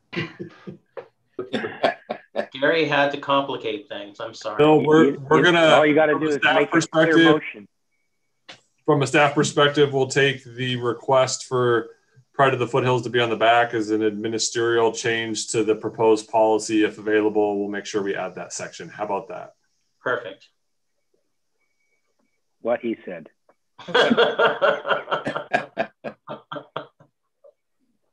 Okay, so that is the Medal of Merit design submitted by Community Services, adopted resolution entitled Resolution Adopting the Medal of Merit Policy Program with administrative changes as referenced in the meeting, and to also include an option to include upon request Pride of the Foothills on the back of the medal. And that was a motion by Friedendahl, I believe, and a second by Councilmember Thompson. I'll take a roll call vote. Councilmember Alois? Yes. Councilmember Thompson? Yes. Councilmember Friedendahl? Yes. Mayor Pro Tem Boyer? Yes. And Mayor Davis? Yes. And that passes 5-0. Thank you, Mayor. Thank you. Oh, you're on mute, Mayor. Sorry about that. I think that I accidentally hit that. All right, item 12, unfinished business. Update on boards, commissions, recruitment for terms expiring June 30th, 2021. And Deputy City Clerk Elvia Harvey is going to present. Miss Elvia. Okay, now I'm muted. Thank you, Mayor. Today I'm going to be giving a staff report summary of recruitment efforts for boards and commission terms that are expiring this year, June 30th. Notice of vacancy was published in the city's website and in the San Gabriel Valley Examiner on February 25th, March 4th, and March 11th of 2021. Posted to the city website, social media, bulletin boards, and the scrolling marquee in front of City Hall. As of the close of the recruitment period, an insufficient number of applications were received to hold interviews for all vacant seats. Lack of the applicants may be attributed to COVID-19 and the use of virtual in-person public meetings, which folks might not be accustomed to. We did include a summary as part of the staff report that tells you what the vacancies were, how many applications, but I'll review that with you. For the Board of Library Trustees, we do have 2 vacancies for that. We received no applications. The Business Improvement District Advisory Board, there are 2 vacancies, one with an expiring term for somebody who has reached their maximum amount of terms and one with an incumbent. That incumbent has reapplied for reappointment. And aside from that, no other applications were received. The Planning Commission, we have 2 vacancies, one incumbent applied and one new application was received. For the Community Services Commissions, we have 3 vacancies and we have 5 applications that were received. For the Water Commission, 3 vacancies of the current sitting planning commissioners, all 3 who are eligible for reappointment applied. Due to the lack of applications that were received for the Board of Library Trustees and the Business Improvement District Advisory Boards, an extension of the recruitment would be needed. As sufficient applications were received for Community Services Commission and Planning Commission and Water Commission, and interviews could be held for a special meeting on Tuesday, April 27th of this year. But since the number of applicants seeking appointment for the Water Commission and Planning Commission is equal to the available seats on the commissions, the council has an option to dispense with the formal balloting procedure and appoint for the term of July of 21 through June 30th of 2025, any and or all of the applicants to the Water Commission and Planning Commissions. Applications submitted and notice of vacancy was attached to the staff report for the council's consideration. And based on the status of the based on the current status that was given, the staff is requesting that council give direction on the next steps. There were options that were also included in the staff report, which include that council could direct the city clerk to extend the application deadlines to April 29th of this year for all the vacancies. You do have the option also to direct the city clerk to extend applications to April 29th only for those boards that where not enough applications were received to fill the vacancies, which are the Board of Library Trustees and the Business Improvement District Advisory Board, and to conduct interviews for the remaining applicants for Tuesday, May 11th at 5 o'clock. And also, since the number of applicants seeking appointment for Water Commission and Planning Commission is equal to the number of available seats, you can dispense the formal balloting method and appoint for those applicants for Water Commissions and Planning Commissions, or you can schedule for all applicants if you extend that deadline to May 11th. So at this point, yes, schedule interviews for all current applicants, including the incumbents, at a special meeting, it would be for May, or you can provide direction. So you've got quite a few options there that were given to you, and we're hoping to come to you with those options so that you can give us further direction. And that concludes my report. I'm happy to answer any questions. Also, I'd like to mention that Director Sessman is also logged on to the meeting and is available to answer questions as well. Hold on real quick. Karen got kicked off.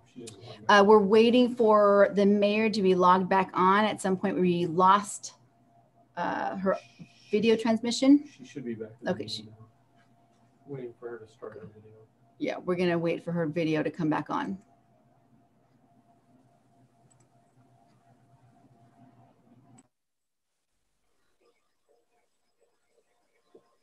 Can you hear me now? There we go. Yes. Good. Thank you very much. It's not that I didn't like your report, but thank you very much for all those options and all that information. I will bring it back to the council for discussion. Councilmember Thompson. Madam Mayor, welcome back, and thank you for an excellent report. I don't mean to throw a monkey wrench into this, but I think, as a friend of mine said, I think that I agree with option 2, but I would like to extract item B2. So I would be fine appointing the water group because they've all been incumbents, vetted. We know what they're doing. I think they're doing a fine job with planning since Mr. Jones is new and we haven't had a chance to meet him. I don't think it would be wise to just go ahead and appoint him. So I would be comfortable with option 2, except for item B2, and that's where I would stand. Thank you. Thank you. Councilmember Friedendahl. Yes, thank you. I concur. I believe that the hybrid approach is appropriate, and certainly in the watered world, I would support reappointing the incumbents in the position of the Planning Commission. I think we should make that introduction interview of the applicant just to make sure that we're all on the same page as to what the applicant and what the council expect, and certainly extend the period for the opportunities that are still open, needing application. I might also ask, you know, we've had some discussion about the Business Improvement District and whether it should continue as a commission or maybe a standalone business group, self-managed, and then reporting back to the city. Perhaps this is a time to look at those opportunities as well once it gets filled, or maybe as part of the filling process. Those would be my directions. Thank you. Councilmember Alawas. Thank you, Mayor. I can also support option 2, excluding BII, but I have a question. I know that we have an application that came in after the appropriate hours or time or the date for the library board, Mr. Stephen Flowers. And so, but it still, I believe, leaves us one vacancy. Is it appropriate to, since most of us, if not all of us, are familiar with Mr. Flowers, can we make that appointment and still have the opening or interviews or accepting applications for the last remaining seat as a point of order?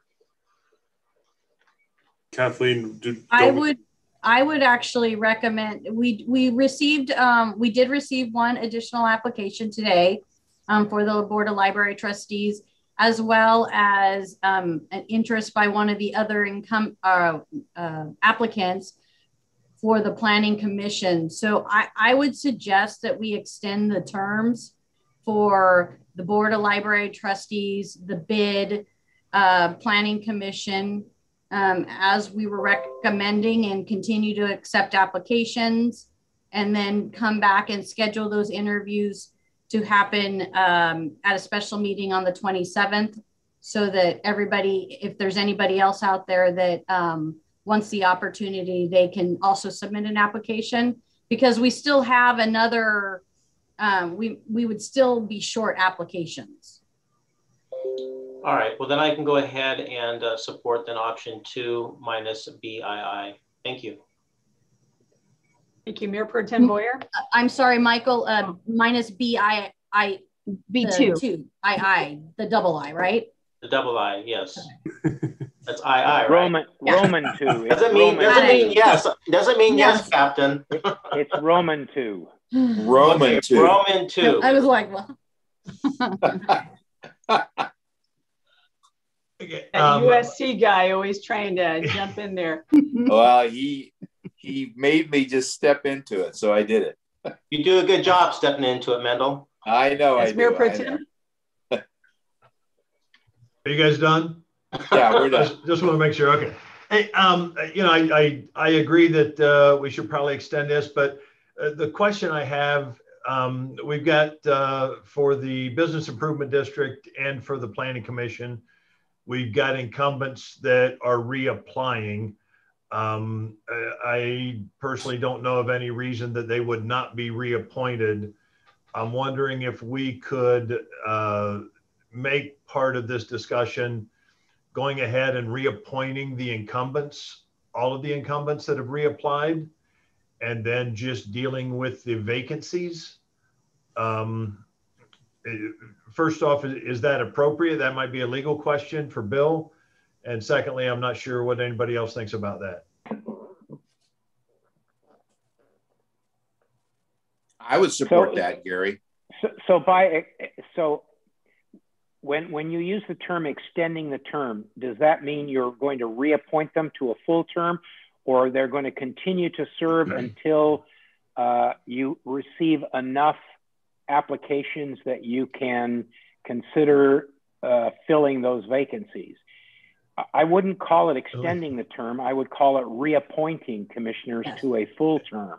Leave it to the attorney to make this more complicated. You know what the hell Billy meant. Okay, no, we would reappoint the incumbents. Okay, you can do that. Okay, and anyway, I would like to do that because it would just take that off the table, and so we're only dealing with the vacancies and then extending the application limit for the application period for the vacant seats. So are you making a motion, Mayor Pro Tem? Well, I'd like to hear from you first. Any other ideas? I think that that sounds like a good idea. So go for it. Okay, I'll make that a motion then to go ahead and reappoint all of the incumbents that have reapplied and extending the time period for applicants to, what was the date, Elvia? April 27th? It would be 29th, I believe. April 29th. And yes, at that time, we will schedule interviews. Second. Okay, so that is a motion by Mayor Pro Tem Boyer and a second by Councilmember Thompson to appoint all incumbents that have applied for reappointment to open seats on the boards and commissions. And just for the record, I'd like to read them out. For the Business Improvement District, that is office number 4, Matthew Klingler. For the Planning Commission, that is office number 5, Kirk Norwood. For Water Commission, that is office number 3, Ryan Shaw, office number 4, John Fields, and office number 5, Benjamin Armel. For the remainder, the application deadline will be extended to April 29th, and interviews will be scheduled after the close of that. So I will take a roll call vote. Actually, can we just confirm the interviews will be scheduled for May 11th? That way we can let the applicants know when those interviews will be conducted. And put it on the notice, yeah. Okay, I'll amend my motion to include that. Thank you. So I will take a roll call vote. And the seconder agrees with the amendment to the motion? Yes, agreed. Second. Thank you. Thank you. Councilmember Alawas? Yes. Councilmember Thompson? Yes. Councilmember Friedendahl? Yes. Mayor Pro Tem Boyer? Yes. And Mayor Davis? Yes. And that passes 5-0. Thank you, Mayor. Thank you. Okay, that takes us to item 13, the Metro L, also known as the Gold Line parking design. And tonight I'd like to invite Transportation Manager Stephen Mateer to present the staff report. And I know we also have the wonderful Chris Berner on the call as well to answer any questions. So Mr. Mateer. Great, thank you, Madam Mayor, and good evening, Council. My name is Stephen Mateer. I'm the Transportation Manager. We're here tonight to talk about the first comment design on the parking for the Gold Line station. Next slide, please. So we'll talk a little bit about the station location, the staff comments, as well as the next steps that we have. Next slide, please.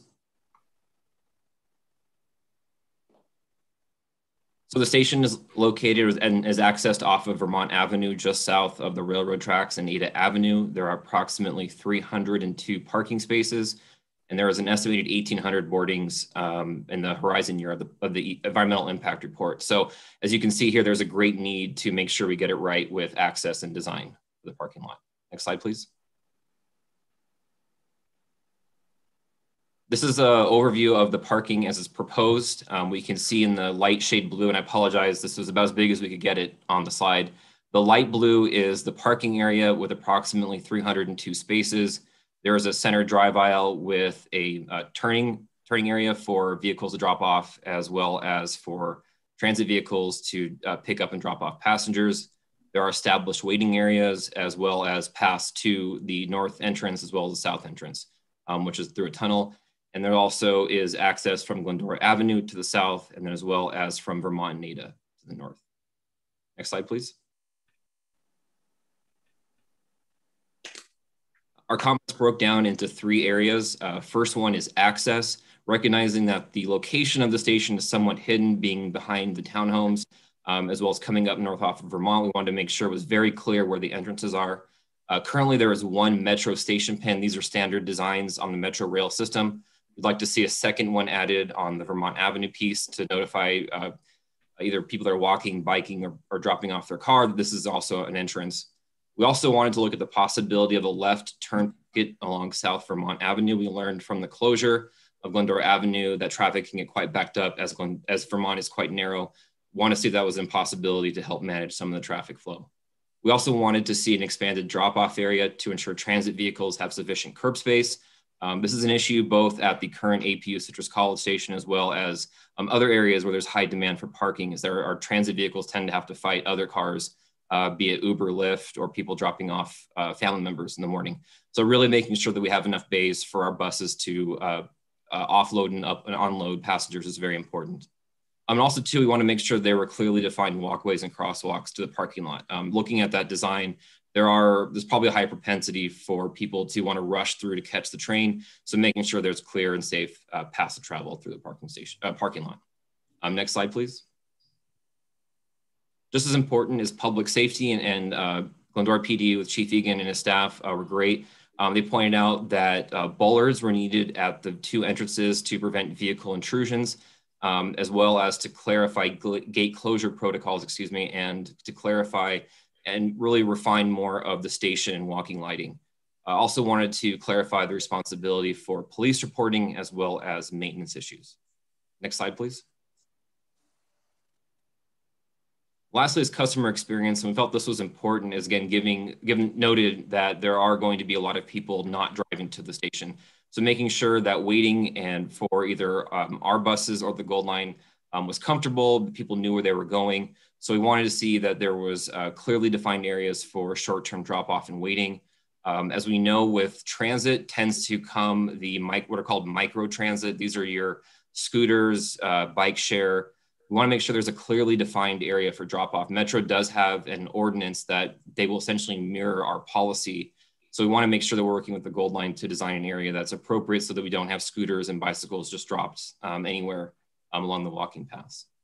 We also want to consider potentially adding a arrival monument or kiosk in the center. This way people or riders could look at and find real-time arrival information as well as directions. So say someone who's never been to Glendora could get off the train and know exactly where the village is, where the library is, or where Route 66 is. These are done at a lot of train stations. I think they're very, very valuable from that perspective. Lastly is consider bus shelters with real-time arrival information, or at least to have more detail on what the bus shelters would look like. Next slide, please.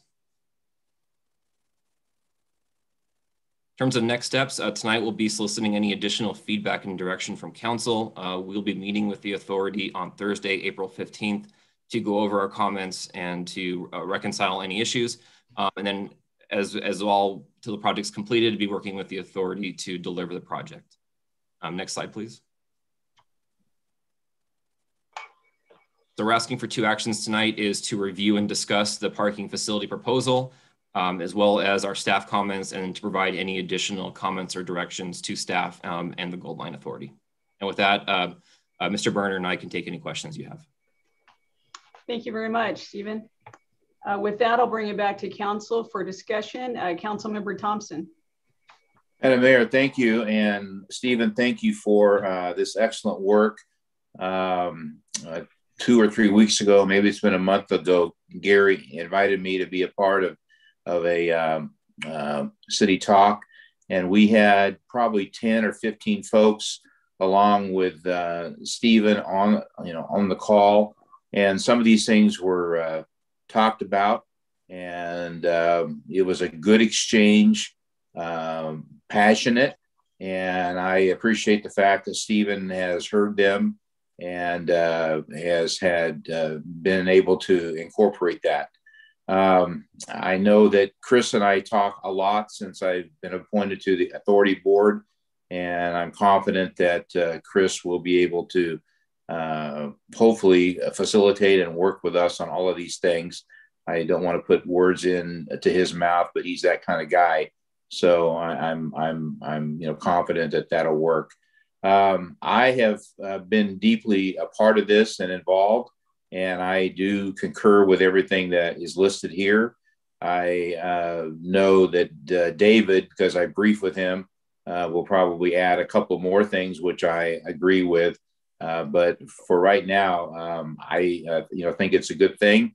And at the end, I'd like to move that we approve these. So thank you. Thank you. Mayor Pro Tem Boyer. Thanks, Mayor. A couple of questions as I look at this. The driveway going into the parking area, it appears as though there's a walkway on the south side of that driveway, the southeast side of the driveway, but it doesn't appear there's a walkway on the north side. Is that correct? Elliot, I'm going back to the map. Yeah, to the parking map. Yeah, it's hard to see on there. If you look at the one that's in our agenda packet, it shows a walkway on the south side, but not on the north. That is correct. Okay. Is there room? Is it possible to put a walkway on both sides? I look at that and think that's one more opportunity if somebody's going to walk in from Vermont, that they may have a need to cross the street, jaywalk across that driveway or something. And I would just think if there was room, how much more difficult would it be to put sidewalks or walkways on both sides? Well, the room is tight. And we do have a crosswalk at the entrance of the driveway. So they could walk to the south side and go that way. The reason we have it on the south side is that is where we want them to go, because that is the most direct access to the station through the pedestrian undercross. Okay. And then the other question that I had is, has there been any consideration or any conversation with the shopping center owner at the Albertson Center about having access to that center? Because I can imagine people possibly getting off the train and wanting to access that center. There are some restaurants in there. There's a possibility of future development in that area where there could be a walkway. Is that part of any kind of a plan? The future access is part of the Metro First to Last Mile plan, but that would only be if that property was redeveloped in the future. Right now, the way we have it designed, you can't access Albertsons. It's a little bit of a walk. You would have to walk to Glendora and Glendora Avenue and come around, but it is accessible from the station. No, okay. Those are the two questions I had, but besides that, this is starting to come together. It's looking good. Thank you. Thank you. Councilmember Alawas. Thank you, Mayor. So Stephen, on the suggestions that you just articulated here tonight, what's the vehicle that you're going to use to get this to goal line and ask them to incorporate these ideas? Will it be through our delegate, Councilman Thompson, or will it be directly from a resolution or an action that we take here tonight? Based on the action you take here tonight, we'll transmit the comments along with the staff comments that we've already sent to the authority. So we're meeting on Thursday to go over the comments that we have. And there are no obligations on behalf of Goal Line to do any of these, correct? I'll defer to Chris on that question. That is correct. We are not required to comply with your building requirements or your zoning requirements. However, the comments were very good. They were very helpful to us. And you know, we're going to do our best to implement all of them. We'll discuss it on Thursday. We've already prepared a response to all the comments, and I think staff will see that we're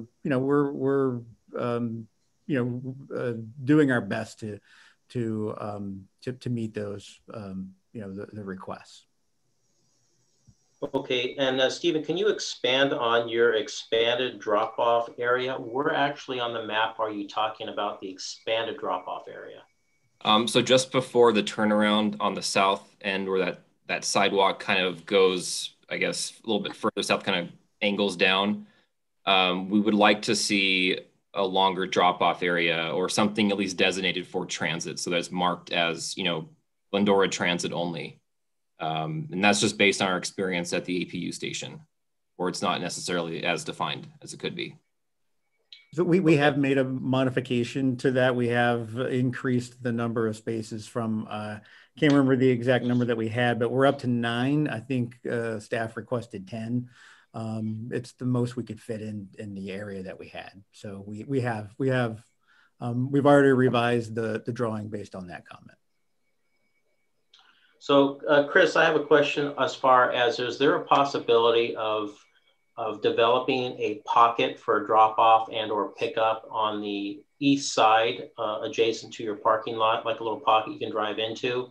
It'd be challenging to do it on the west side of Vermont because then you'd have to take property, and I don't think you're willing, no one's going to be doing anything of that nature. Is that a possibility of doing that?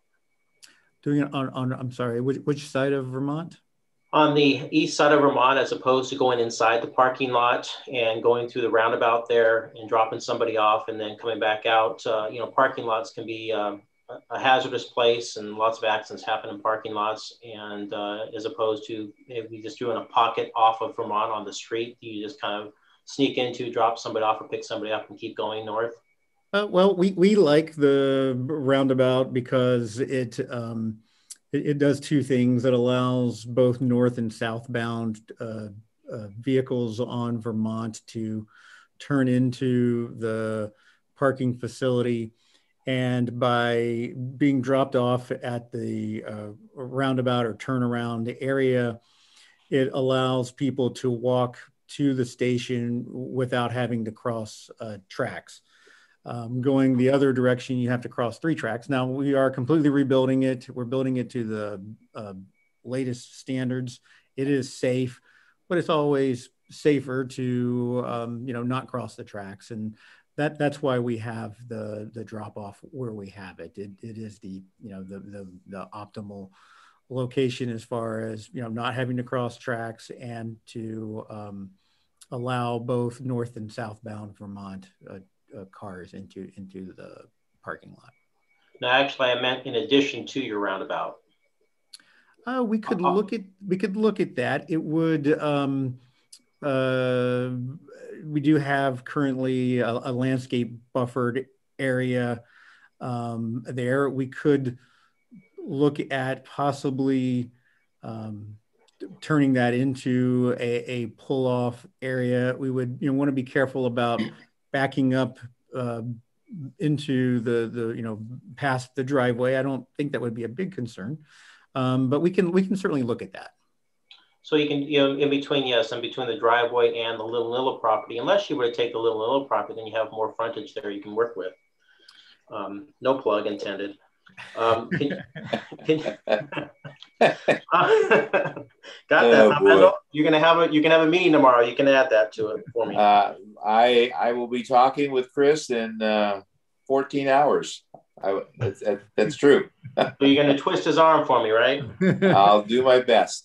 How about both arms? Michael, if I could ask a question. Sure. Right now on Vermont and the area where the parking lot's going to be, there's street parking allowed. Will street parking still be accessible along the street on the east side of Vermont? Who are you asking, Chris? Well, probably Stephen. Yeah, I was going to say Stephen. You know, on the plans, it didn't show that changing. I'm not sure if we had a discussion on if that would become a red zone or not. We can look into that. Yeah, because if there was still enough room and we had the parking, that could just be designated as 5-minute drop-off parking or something without making any constructional changes to it. So just an idea I was thinking of looking at the map. Sorry, Mike.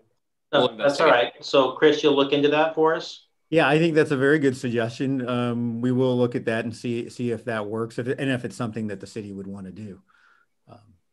All right. Well, I'm sure we have some time to flush that out. So can you expand? I've been hearing this term called betterment. And in the very beginning, I didn't quite understand what was out because it wasn't really explained about my drive to open up the Little property for visibility and safety to the parking lot and a meetup place as well. Can you explain the betterment process and how much money is in there and how that can possibly be used to utilize that property? Well, so a betterment is anything that is above and beyond a standard that the city has or whatever third party has that the city would want. So, for example, a Little property is not property that we need. It doesn't. It's not necessary for the project. That would, so that's not a requirement of the project. There's other, a lot of other different things like that come up during the project. We do have $250,000, or we did budget $250,000 for each corridor city. And we have spent, I can't remember the exact amount, maybe, I doubt it's this much, but maybe $50,000. So there's maybe $200,000 left for betterments that the city would want to do on the project. That is money that we generally have to resolve conflict, to sort of help keep the project moving is the intent of that, but it could be used for other things as well. So far you only have allocated $200,000 for Glendora for betterment projects? We've only allocated around, and I don't know the exact number off the top of my head. I believe it's around $50,000 that we've allocated of the 250. So I believe we have around $200,000. Don't quote me on that, but it's somewhere in that ballpark. So as time goes on, you might be able to find money left over from other areas. Might be doubtful, but might be available. Yeah, it's pretty doubtful because we're trying to conserve money for the extension on to Claremont, Montclair. These funds would be for LA County, so it would be for the Claremont segment of the project. So that's what that's our main focus right now. So originally it was planned to have a walkway through the condo complex to the east, and now that's been abandoned. It's not happening. There is, I'm sure, a price tag to do that. Does that get credited back to Glendora? No, that got removed by the California Public Utility Commission. In that they didn't remove it, but they did not allow us to walk across the tracks on that north side. So then we ended up having the pedestrian undercrossing. We could have punched through to the north side, but the walk is longer than going on the sidewalk along Ada to the entrance to the west there. So it just doesn't make sense to do that. But that was part of the original design, correct? Way back when, yeah, it was part of, and when we did the original planning, the thought was that we would be able to just walk across the tracks and easily access the station. Then it morphed to the tunnel going on both the north and the south side of the tracks. But then we realized it made no sense to do because the distance And then we ran into the budget issues that we didn't contemplate with our estimate for the project. Okay, last question for you. It comes from a resident. They want to know if the existing steel bridge on Route 66 for the freight line, if that's going to be reconditioned or repainted. That's not our current plan. It is going to be left alone as it is. We aren't changing it in any way. We're essentially not touching that part of the project. And the bridge that's going to go in there for the light rail, is it going to mimic what's there currently? No, it's an entirely different bridge that has the very similar, almost the same architectural features as the other two bridges in Glendora, that being Foothill Grand and the Lone Hill Bridge. Thank you, Chris. That's all the questions I have, Mayor. Thank you. I was going to say, yeah, this discussion's about the parking, so let's bring it back to that. Councilmember Friedendahl. Thank you. Welcome, Chris, and thank you, Stephen, for the report. A few questions. I personally am still struggling with the drop-off loop and circle inside the parking lot at the sacrifice of spaces. I somehow have to think that a street drop-off is wiser, and sorry, but my 40 years of navigating transportation nationwide with trucks and fleets tells me to avoid parking lots and exposure to people not paying attention in their cars in and out of spaces to reduce risk. So I struggle with that. And I realize slowing down traffic coming south on Vermont to make a left turn is a potential for backup of traffic. So following a small company that has all dark brown trucks, they eliminated left turns on their routes and rerouted and redesigned routes many years ago to eliminate left turns. So, okay, we tell our transit folks, you will approach the station from the south, drop off to the curb on the right, and proceed north.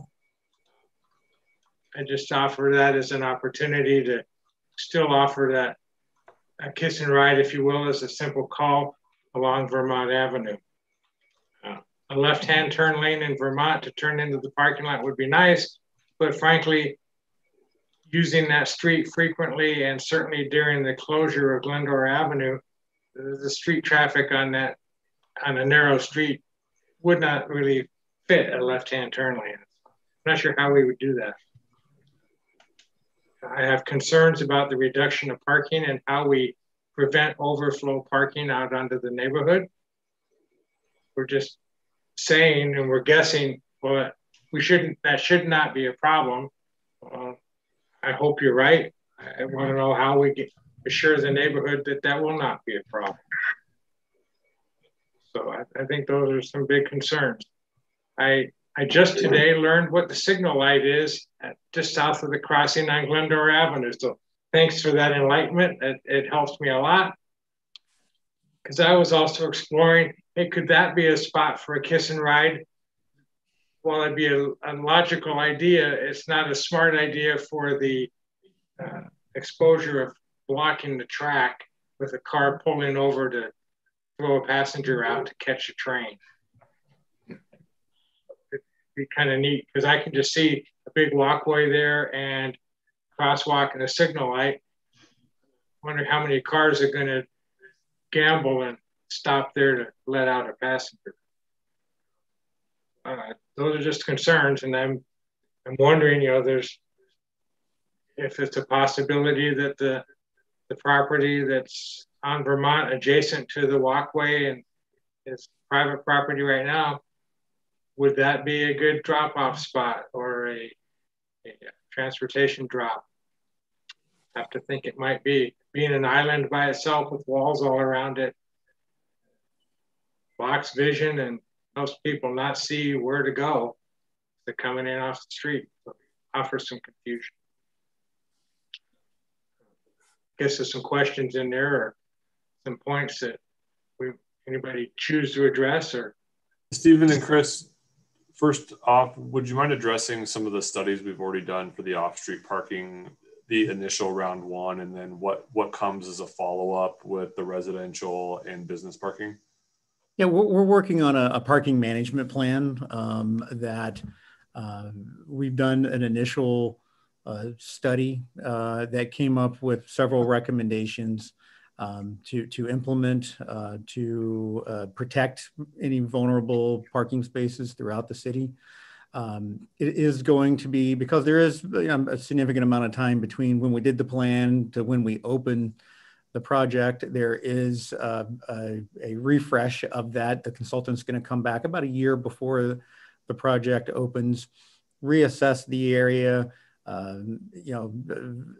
verify if there's any more vulnerable streets or if things have changed, and update their study based on that information. And then we'll follow those recommendations. And so it's the same consultant that has done some work on the previous phase of the goal line, and they've provided that information, and we think that will help protect those vulnerable parking areas. And I'll add to the good thing with that plan is we've done a number of the recommendations in there, or at least we have plans for them. So for example, we operate a transit service, which is one of their key recommendations, as well as first last mile improvements. So I think we're well positioned there. And I think, as Chris noted, they'll come back in a year and we're going to evaluate, the existing parking supply, where there are potential issues, and then, look at mitigation measures. Okay. Councilmember Friednall, did you have any other questions, or did they answer some of them for you? I'm taking it sounded like talking. Wanted the gold line to expand on some of the Lytle property and the potential turn, sort of kiss and ride area in there, if it was a right hand turning only. Is that accurate? Yes. Yeah, a northbound traffic approach and drop off. It's also closer to the ramp, or the platform, I guess the official designation is. It is a little bit closer, but not significantly. And as I said previously, the property is not necessary. It's not a requirement, and it would prohibit you to only the northbound traffic. And yeah, sure, people can get used to doing that. But what it also does is it would have the people walking across the three sets of tracks to get to the entrance, as you can see from that green arrow there, which is safe. The grade crossing is going to be completely rebuilt with the latest pedestrian protection that we have. That's very successful on the existing goal line. But the other route is a grade separated access to the station, and it's a little bit safer. And the walk is not a whole lot longer, because to access the station on the west side, you have to go to the north. You have to kind of follow that arrow and go across the three tracks and then go to that yellow dot there, and then enter the station there. The walking distance is a little bit shorter, but not a lot. Yeah, in looking at it, just doing some basic measurements from the turnaround circle, it's about equal distance either way to approach, whether you go to the platform from the tunnel or out to Vermont back around. Pretty similar. It is similar. Okay. I'm still not a fan of transit into the parking lot at the sacrifice of spaces. I appreciate the effort and the energy and the input. I don't know we would pick up a whole lot of spaces. We need the middle drive aisle anyway, so we would have that. We could pick up some, but that area is a sort of an odd shaped area there. Is kind of a triangle shaped, and it's just not very efficient. We could pick up some, but I don't think, you know, a large number. Okay, I have no more questions. Thank you. Okay, thank you. And thank you, Stephen. Thank you, Chris. That question that's been talked about tonight, that private property is not of concern to me. I think there'll be a future use for that. And so I don't believe that's necessary for us to become fixated on. I spend a lot of time going to Union Station, picking up college students on buses and trains. And it's surprising if you go there that the little area they have is their version of a turnabout. You'd think, how could this work for a place as bustling as Union Station? But it works. You pull in that parking lot area, you go over to that little sleeve, you wait, you pick up, you get out of there. So this design really can work. And one of the questions I had, Mayor Pro Tem Boyer asked, I was wondering if that would be loading and unloading there on Vermont, because I think that will alleviate some issues, because obviously parking will be a question down the road on the street. And rather than making that a red curb, if it could be a limited time drop-off area, I think that would solve a couple of different problems. But I appreciate all the concerns that you have listed in the staff report, Stephen. I think that answers a lot of questions that people have had. So thank you very much for your work on that. And thank you, Councilmember Thompson, for your work on this on our behalf, and for the meeting that you and Mayor Pro Tem Boyer had to air some of the concerns that residents had. So thank you. And I will bring it back to all of you if you have any action that you would like to take on this tonight. I'll move that we approve the recommendations from staff and add that the Gold Line look into acquiring the Little property, knowing full well that this is only all of this is just a request from the City of Glendora, and the Gold Line doesn't have to act on any of it.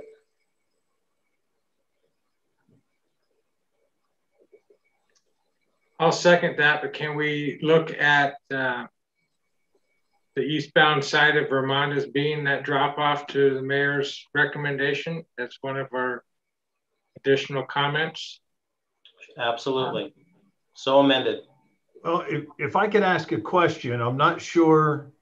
I think the purpose of tonight was just to have the conversation and, you know, and ask some questions and give some direction.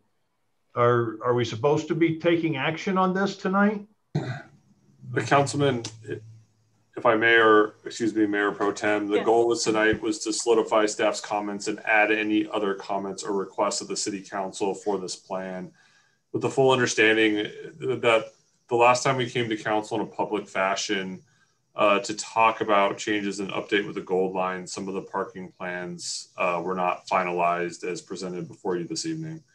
At that time, council was unable to talk about the specific layout of the parking lot because we didn't have anything to discuss. This evening presents an opportunity, although as Chris Berner indicated, the Gold Line builds to Metro standard and therefore not beholden to a lot of the city's building codes and provisions, but they would try to work with us on changes requested. This would actually be the appropriate meeting if council wanted to make a direction or make a formal request as it relates to incorporation of this plan. And this is our chance to have a public commentary on what the parking lot could look like.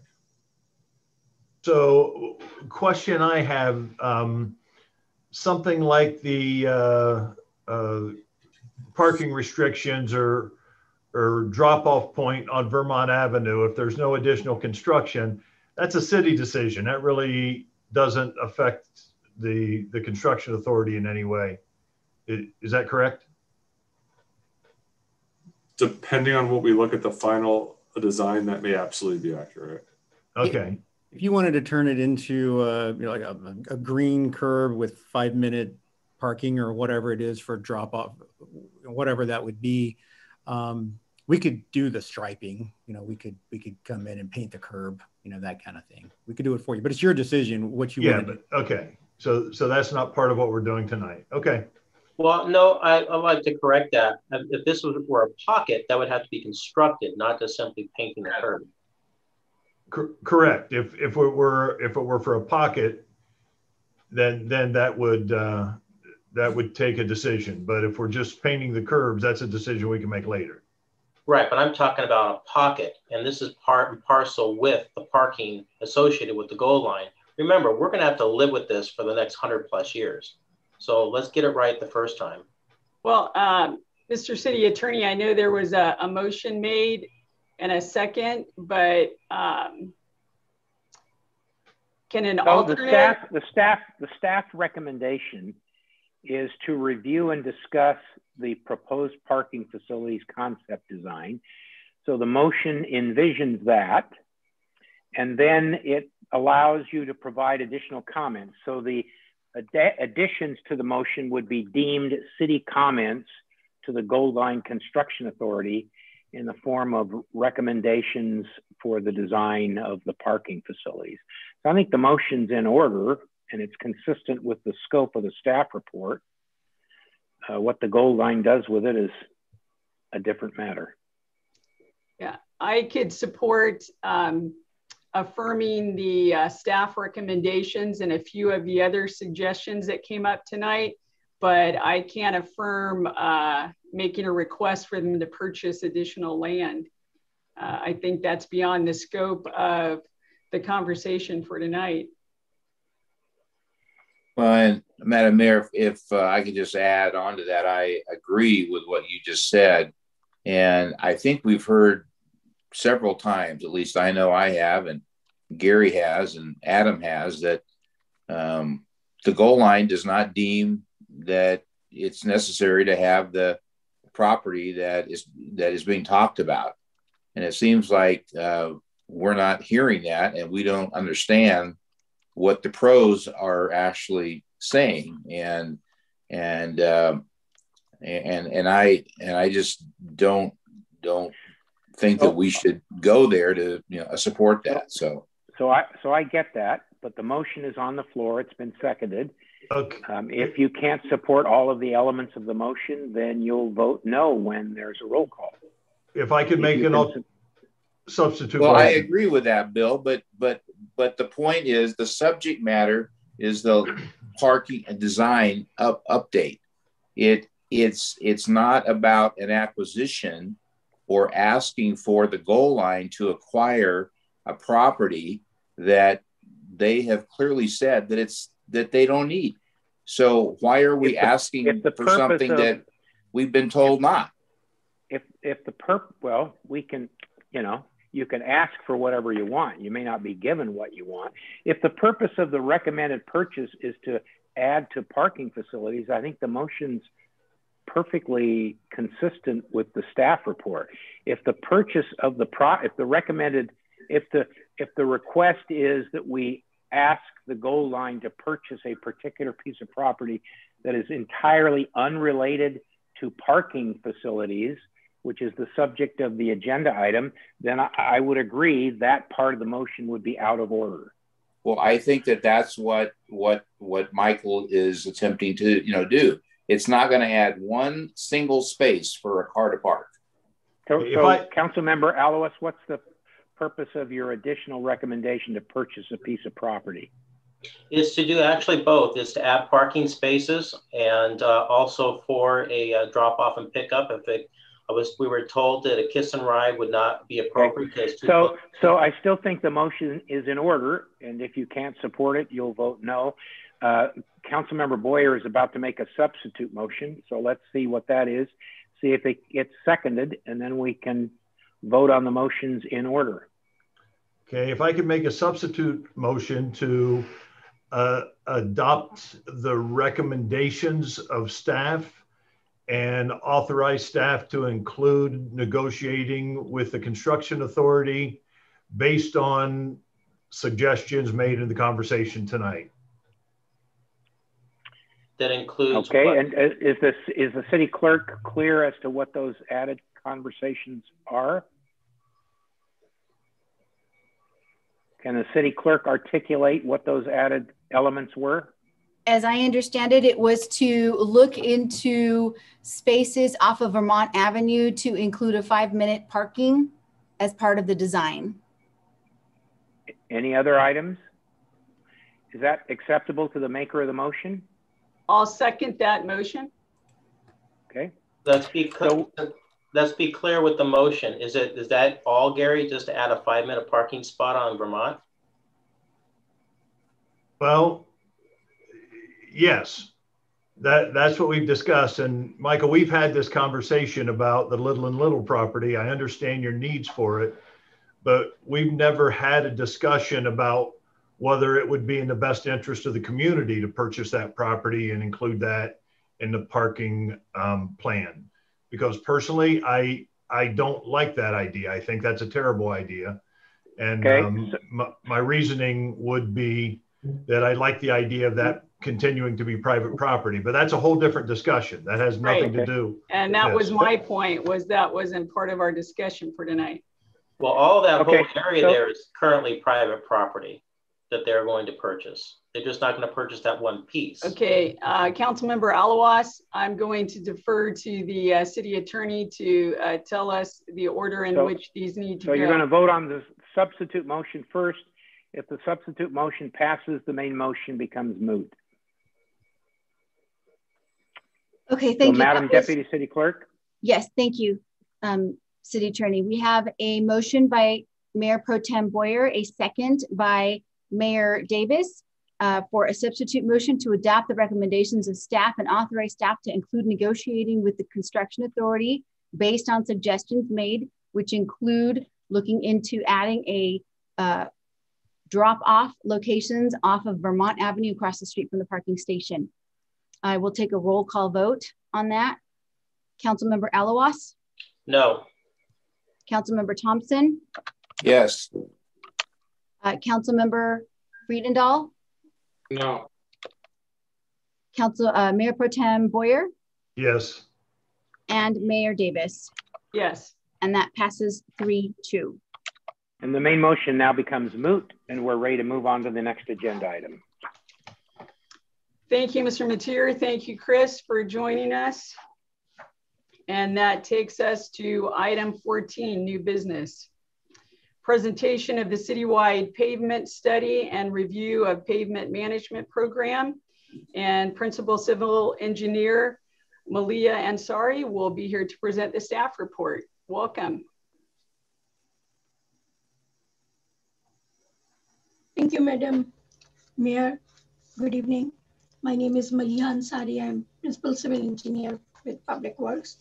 Tonight, presenting the citywide pavement study and review of pavement management program.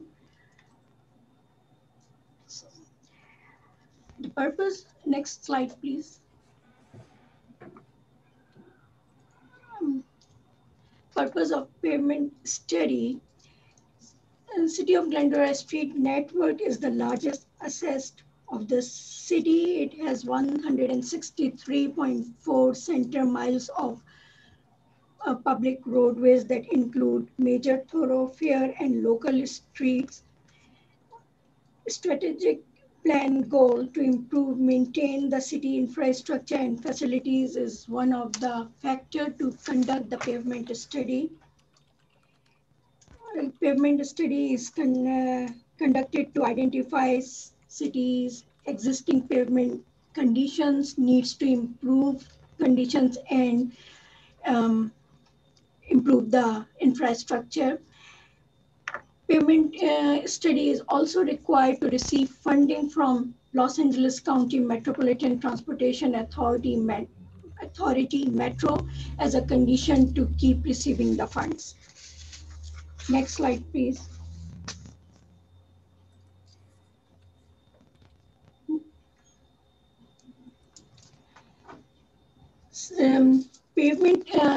Existing pavement condition is measured or in terms of pavement condition index PI, that is a measure to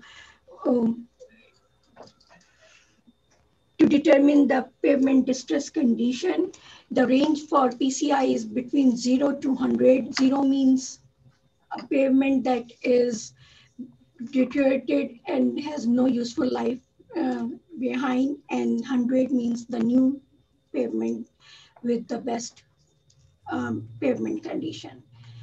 In 2015, city conducted a pavement management program, and at that time, the PCI was determined at 62.5 overall fair condition.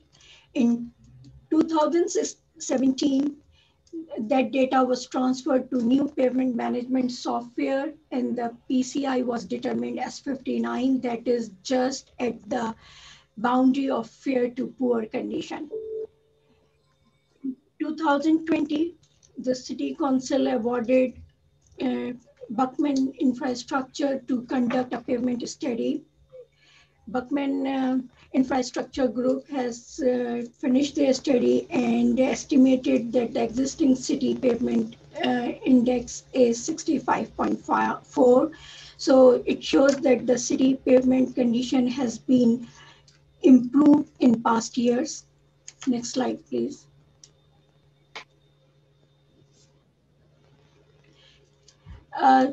This improvement in the PCI is contributed to the projects that city has done in past 3 years.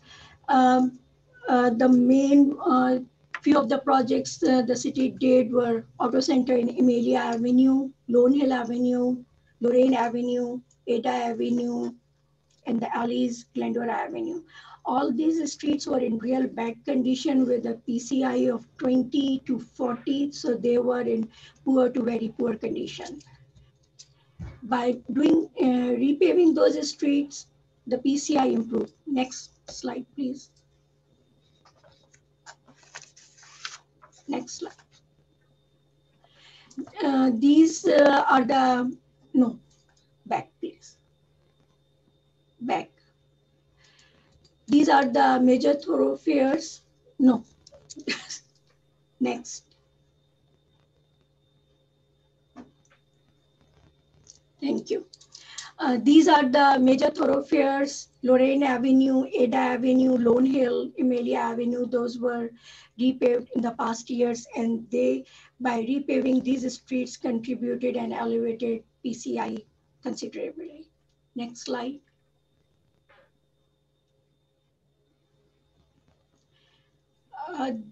The black mark are the local streets. Those were done in past 3 years, and they were also in bad condition, and they also helped to increase the PCI. So to evaluate the city's present network, City Council awarded the contract for the citywide pavement evaluation update to Buckman Infrastructure Group. Buckman surveyed the whole city street network of 163.5 miles, surveyed the existing condition, and now prepared their report and developed a pavement management program. Peter Buckman from Buckman Infrastructure Group is here tonight, and I will request him to present the project pavement management program report. Peter, please.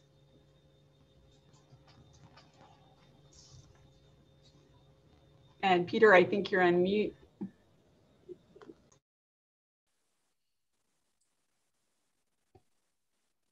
You guys hear me now? Yes, thank you. Thank you, Malia. I appreciate it. Honorable Mayor and City Council members, appreciate the opportunity to come in and present the findings of our study. There's good news, and there's also challenges in the next 5 years that we've identified, but it's a proactive challenge that can be achieved through the modeling that we're seeing. So next slide, please. Like Malia indicated, the previous studies in the past was one of the first, obviously the first items that we assessed. We're looking at historical trends and historical practices from the city from the 2015 and 17 studies. not only for its findings, but also for its metrics and quality of data and quantity of data. We were contracted back last summer, and as Malia had indicated, we were required to assess 163 miles of known public streets for Glendora, which has ended up being about 30.7 million square feet. Quite a few sections there to manage for the staff. And as indicated previously, you're looking at one of the largest valued assets in the city's ownership, about $323 million of total replacement value for the city. So next slide, please. Just general factors that go into pavement life cycle. We might be discussing this through Q&A today.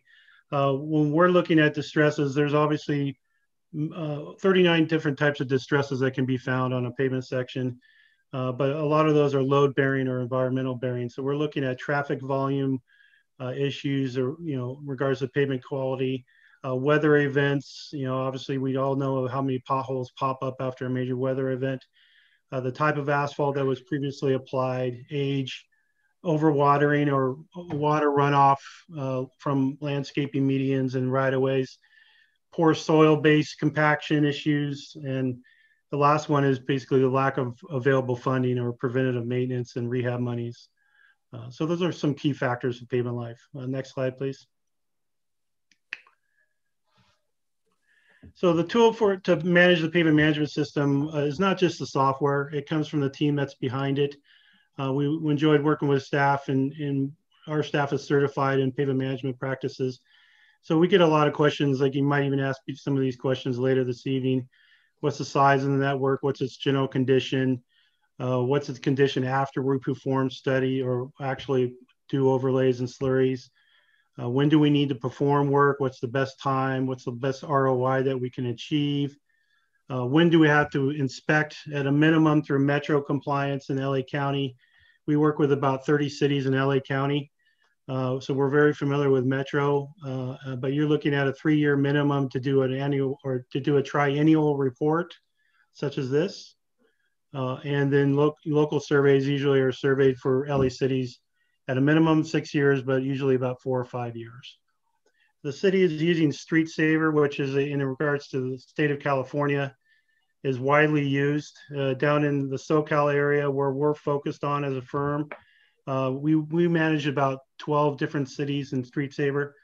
The Bay Area up in the Metro Transportation Commission has over 100 users using Street Saver because of that authority. But I state those because you have some data and obviously other local agencies that you can benchmark your software findings from and move ahead.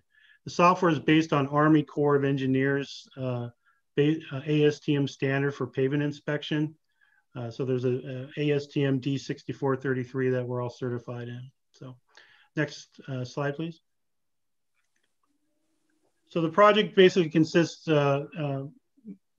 benchmark project tasks, assessing, like I indicated, assessing available data, working with your staff to see what has been improved since 2017, conducting the surveys, developing strategies. Understanding how you're actually performing is a critical element for pavement management. My biggest passion is the forecasting modeling. So I have to understand as a manager how you're operating so we can audit it. I don't like the word audit, but we want to make sure that we understand the previous practices. In developing those strategies, we work with the Public Works Department on assessing the most frequent engineering bids that were accepted, awarded, contracted, and put on the ground. So we work with Malia and the staff to identify unit costs for the certain practices the city is utilizing, and then assess your available budget. So those are usually the basic project tasks of the pavement management program. Next slide, please.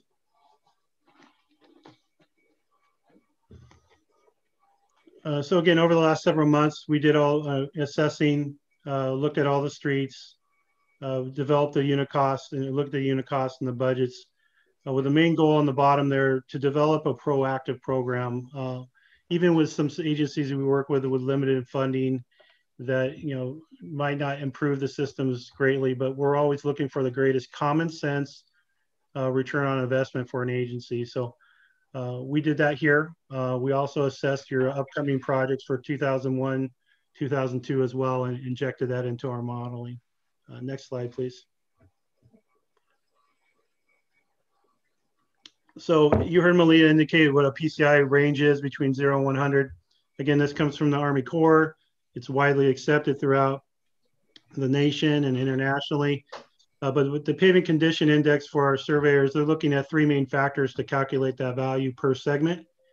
The distress type, such as alligatoring, rutting, or like divided slab for PCC. The quantity of that distress or its extent, so linear footage, square footage counts, and the severity levels. Every distress carries a different severity level. One is not the same as the other. So we're looking at typically low, medium, and high severities that will obviously trigger and calculate the PCI. Next slide, please. So just generally, these are next 4 slides are just general, physical images, obviously, of what a typical pavement section between 85, 86, and 100 might be. These are sections that have low, very low linear cracking, maybe some low alligator cracking that might be happening that just simply need to be patched or crack sealed. Next slide, please. As the section deteriorates, you'll start to see a surface weathering. This is a good example of a previous slurry seal that's weathering and eroding off of the original asphalt surface. That's noted in our studies. The distresses usually start getting into the low and medium levels. The PCIs drop based upon now the greater extent of distress, not just one localized area. So the PCIs are, like this are usually 60, 85. Next slide, please. Medium, high severity distresses, 3/8 of an inch to 2 inches start occurring. Full extent across the section, a PCI typically of 30 or 40 to 60. These are typically candidates for milling, grinding, overlaying, and other applications that the city might be utilizing or might be interested in applying. So next slide. Now these pictures are not from Glendora, so don't take this one personally. This is just something that is a localized blowout. Obviously, it was a section that's completely alligatored. And it's obviously, they try to do some patching there or filling, but you're looking at what a section could potentially become if proper preventative maintenance isn't applied years before, or an overlay isn't properly applied after about 15 years of service. So the sections usually generate a PCI of 0 to 40. So next slide, please. So the general findings of the report are inspections. You're looking at, this is a total section mile quantity, broken out by rank classification, arterials, locals, and alleys. You're looking at the 163 miles of network.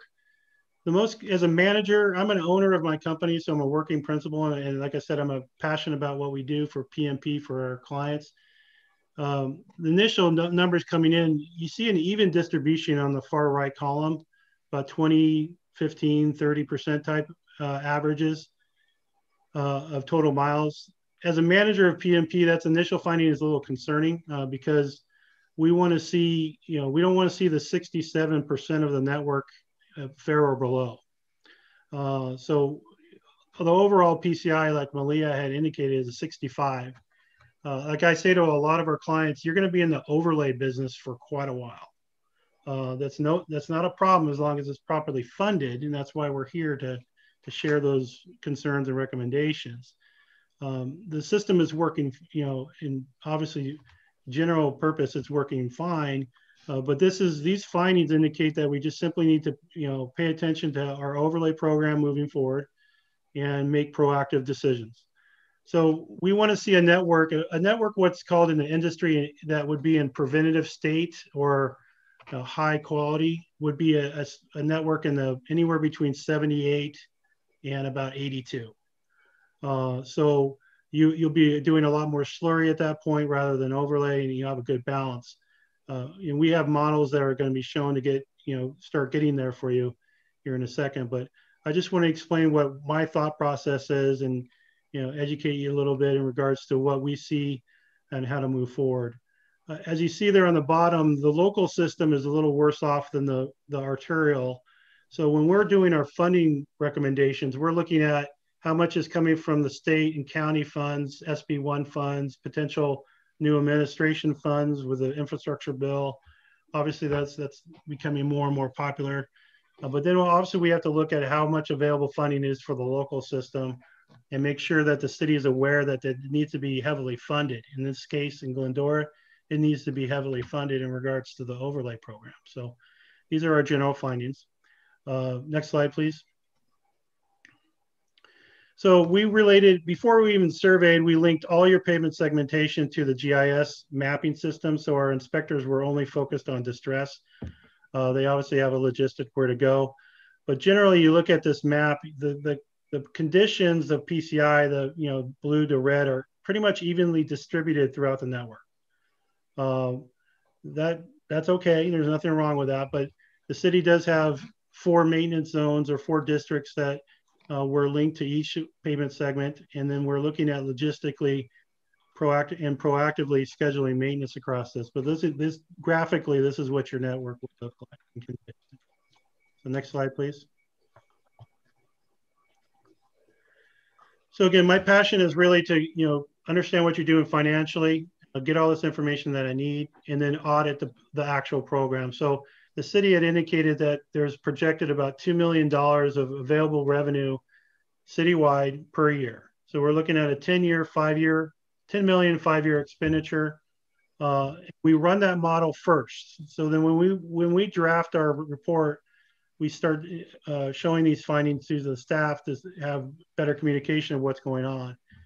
The other secondary and tertiary report that was done there was what will it require per year to maintain the system at 65 until 2026, and then what level would it take to get to 72 in a 5, 7, or 10-year program. So we ran all those models, and those findings are here coming up in a second. So again, we're looking at sustaining the PCI. We're focused on long-term management, alternative pavement applications and recommendations we could provide to you, and then reduction of deferred maintenance. So next slide, please. So deferred maintenance is if we took all the conditions today, obviously we know what the PCI is, and that PCI would generally trigger a specific type of maintenance, be slurry, overlay, or reconstruction. Each one of those types of work obviously has typically a 30 cents a square foot, $3 a square foot, or in these days about $10 a square foot for reconstruction. So applying that, multiplying it towards the square footage, get a city quantity. The city's looking at about $60 million in deferred maintenance. So that's normal. It's part of the life cycle process of any network, be it 1 mile or 100 miles or 1,000 miles. But it's something that I, as a manager, I simply don't look at PCI results. I look at the deferred maintenance first, because I can tell you how that's basically paying off the principal on your credit card. If the network is properly funded annually, you should see a reduction in deferred maintenance. So next slide, please. So this is a general industry standard pavement life cycle. It's usually about 25 years for asphalt concrete, about 40 to 50 years for PCC. This is an AC scale.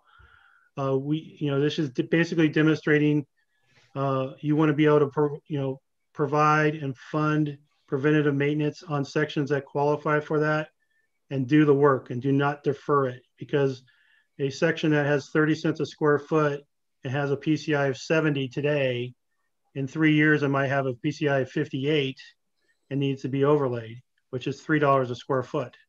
So we want to address as much of that preventative maintenance as we can up front early and not ignore it, but also pay attention to the large amount of overlay that's on the system. So next slide, please. So again, we within our final report, we have what's called a maintenance strategy assignment table that lists, detailed pavement applications and costs and PCI ranges. But generally, you're looking at general repairs, what's called stopgap, localized. It can be a patch on a PCI of 20, it could be a patch on a PCI of 90. Those are just general stopgap measures that are needed, crack sealing, and so forth.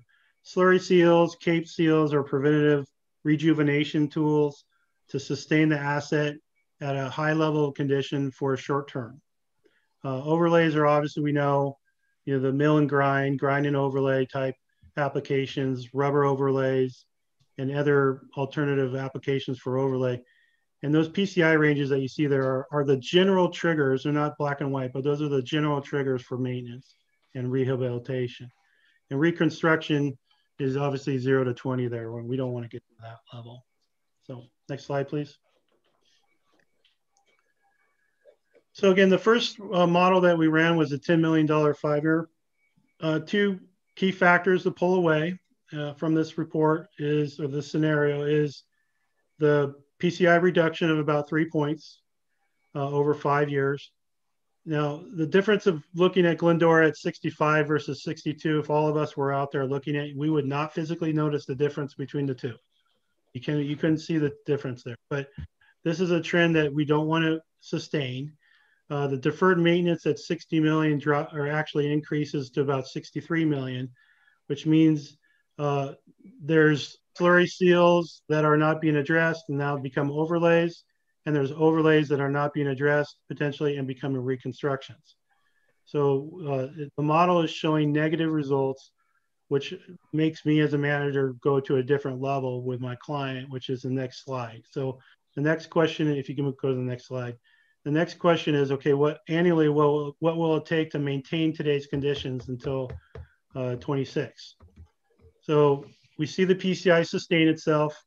It's about on average, it's about a $1.1 million increase per year, but we see a reduction in deferred maintenance. That's a good sign, because if we were to extend this out a little bit longer, we would continue to see even maybe a slight increase in PCI and a greater decrease in deferred maintenance. So this is something that should be used as a benchmark for the city moving forward. All these tables aren't just budget scenarios run through a model. There are spreadsheet recommendations of section by section of what should be considered. Keep in mind, this is a planning tool for your public works department to take our recommendations and then schedule projects proactively. So they might swap out one street for another, but as long as the square footage match and you're staying in close use of the planning tool, the model should succeed. So again, the next slide here, the director and Malia had asked us, okay, let's try to reach a 72, and what will that cost per year? Now, these models were taking the two previous models that included slurry. You saw that in those columns. We focused a little bit more aggressively on overlay and reconstruction here. So there's a really, really minor amount of slurry recommended in these models because I failed to mention there, when you perform an overlay or a reconstruction on a section, the PCI resets to 100. A slurry seal does not do that. If you slurry seal a 70, the PCI might reach 80. So we're seeing positive results, pretty proactive, aggressive positive results by looking at how much overlay can be done for these expenditures. Now, I know we're jumping from 10 million over 5 to potentially, 19 or 20 million, but this is the reality of the system and needs to be monitored. There's no way around this. These are the cornerstone of any pavement management project or study or long-term management for everyone on this call is the unit cost. The PCIs are just a result of inspection. The unit cost management, trying to get more done with less money, is the challenge that Glendora has. But it's achievable as long as it's proactively funded, and that becomes an assessment of how much state, federal, LA County, Prop C, Measure R, Measure M, every one of these funding mechanisms that your staff has available to it. CDBG was mentioned previously in tonight's meeting. Those streets would be in the model. Those things need to be obviously proactively assessed by your staff on an annual basis. And then again, the report is recommended to do every 3 years. And some cities do it every year. Some cities do it every 4 years, but it's really how the city wants to proactively walk into this program and make it a better program. So next slide, please. So again, I spoke to a lot about this. We're looking at, in the overlay model there that you saw at the last slide there, and with the 3 scenarios to reach 72, we're recommending really only addressing about 7% of the slurry that's on the system today, and focusing heavy on overlay. And there's nothing wrong with that as long as the funding's there. Even at the maintain PCI model at $1.1 million increase, which the staff report is recommending, that's the bare minimum the city should do, and it's a proactive step. At a minimum, like it says, try to reach that 72 in a certain amount of years with heavy overlay. The city should evaluate the entire network proactively every 3 years, like I've mentioned. The city's upcoming completion of funded projects city should identify long-term preventative maintenance and overlay schedules. We've given the staff the spreadsheets, the fiscal year, what streets by fiscal year as a planning recommendation. Those, again, I want to reiterate that those are planning recommendations that the city can obviously adjust as long as the square footages stay about the same. I'm looking at, I made a note, the city back in, over the last, 17, 18, 19 fiscal years, you're looking at way over 1.5 million square feet of improvements on those work histories, probably even greater. So those are the types of things that should be monitored as you move into 2022 and 2023 between major inspections. And continue to use the software that's available to you. The staff has that software available, and there's other online web portals that you can view using StreetSaver as well. But generally, we work with cities in LA County that are a lot worse off than Glendora. So let's take that to heart. The system's been well managed for the amount of available funding that's been available to them. But as a manager, I've been doing this for about 22 years in Southern California, focused only on pavement management. So I've seen a lot of trends and a lot of success programs. One example, there's a city just east of you. It's a very large city. They were in the low 60s in 2002. We've been working with them for over 25 years. They're at a level of 84 now, and they are about 5 times as big as you. So as long as the system is continuously communicated, the successful of any pavement management program is communication, transparency, honesty, and professionalism.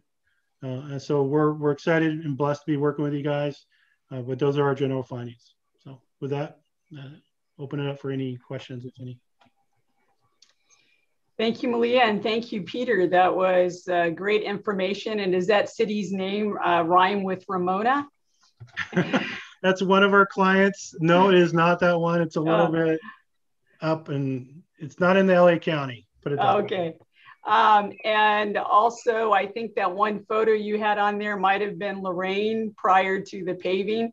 So I know that that made Mr. Thompson have some longings for that street the way it used to be. But no, thank you very much. I will bring it back to council for comments. Councilmember Alawas.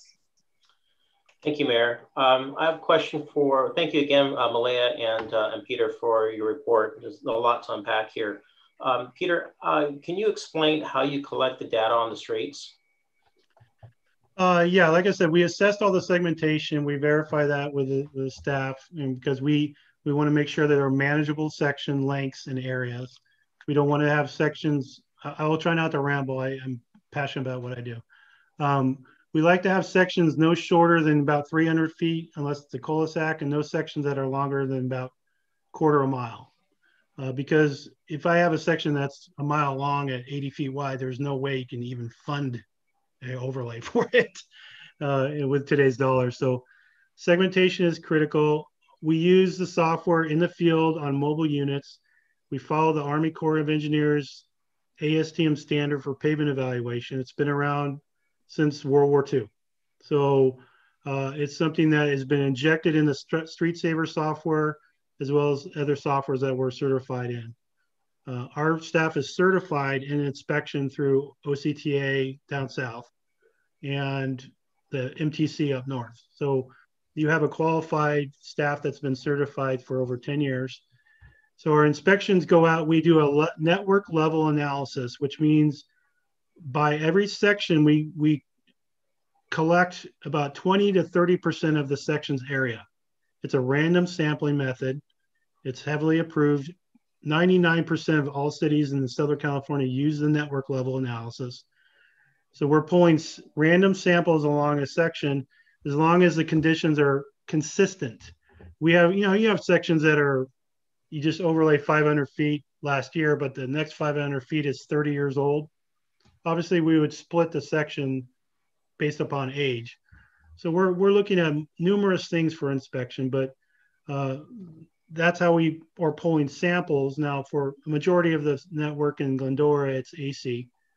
So we're looking at 20 different distresses for asphalt concrete, from load-bearing distresses like alligator cracking, or environmental distresses like block cracking, longitudinal cracking, and so forth. So I guess the question I have is, do you actually drive the streets? Yes, initially we'll drive a section, then we walk the section. So this is a manual process where our inspectors are, for one, this is a turnkey project for us because this is the first time we've been working with Glendora. So as a manager, I obviously, we say, get out of the vehicle, remeasure widths, total, we're validating true areas. We're making sure all that quantity is correct. We've seen systems in the past where it's just the length times width. That's not accurate. So we're capturing total true area. But yeah, majority of it is a walking survey. Technicians are out there and dealing with arterials all the way down to alleys. So. But you're not doing 100%, you're doing a sampling, correct? Correct, because those distresses that are shown in that graph where it says type, quantity, severity, once the sampling is established, then the software extrapolates that out to the entire area, assumed area of the section, and then you get a PCI for that total area. That's why consistency of distress is critical to the network level analysis. So the next question I have, I'm not sure if Malaya can answer, or Adam, you can help direct this, is will we be working on acquiring or using a GSI system to match up all of our undergrounding with the replacement of the streets so that we don't tear them up after replacing either water or sewer or something of that nature? So Councilman, that's a great question. I'll take a quick stab at that. So just by way of background, the amounts, the $2 million a year were on averages that were looked at spending. And as we approach the next 2-year budget process, we'll take a look at what additional funds can be utilized to sort of meet the requirements and maybe even exceed them as we move forward with funding. In order to do that, obviously, as you mentioned, we'll have to look at commingling water projects that are coming up, as well as potentially leveraging various funding sources, including other utility projects like gas or electric that may be going on. In our budget and in our strategic plan is an assessment of all things software related. Included in that is the Esri GIS upgrade to the system to allow us to do this more proactively. However, with Street Saver, we do have some ability to leverage some of this work now. And I would also add that as part of the Water Division of Public Works, they are in need of a pretty significant update on their long-term plan. And that will provide some very specific recommendations as well for street segments that will need to be updated. Okay. Also, I noticed the report was finished November 16th of last year. And I know that I'm sure you have to time this for our budget that's coming up. What goes after you get the report? Is there quite a bit of work that our staff has to accomplish and do before it comes to us? Is that a question for myself? I'm not sure, either Malaya or Adam or Allison. I know Allison's on the call. She can provide a little background into the back and forth we have with Peter and his group and in our internal review of what's there as well. As Peter mentioned, this is a planning tool. And as Adam mentioned, we're trying to coordinate, making sure that we don't conflict with underground utilities. It's an ongoing back and forth looking at the report, and I do plan on, sitting down with staff and looking at these recommendations as they're stated, and see what, may wait some more than others. Okay. Hey, Allison, I think the councilman's question was more of, he's pointing out the fact that Peter's report says it's November, and he's curious why it took so long to come to council. Oh, okay. It was a back and forth of looking at some of the streets. We took some sample, and looked at what they had done and found some changes in it. And, that's all I really have. I mean, I don't have any other explanation as to why it took this time to get here. Well, I know this is a Herculean task. We have a lot of streets. So I'll combine my next two questions. Do we have a listing of worst to best streets? And how do we assess which streets to repair first? That's within our, if I can answer, that's within our final report. So there's two latter sections of that report that's potentially going to be filed here. Section 3 is what's called a pavement condition index report, which is a PCI bisection.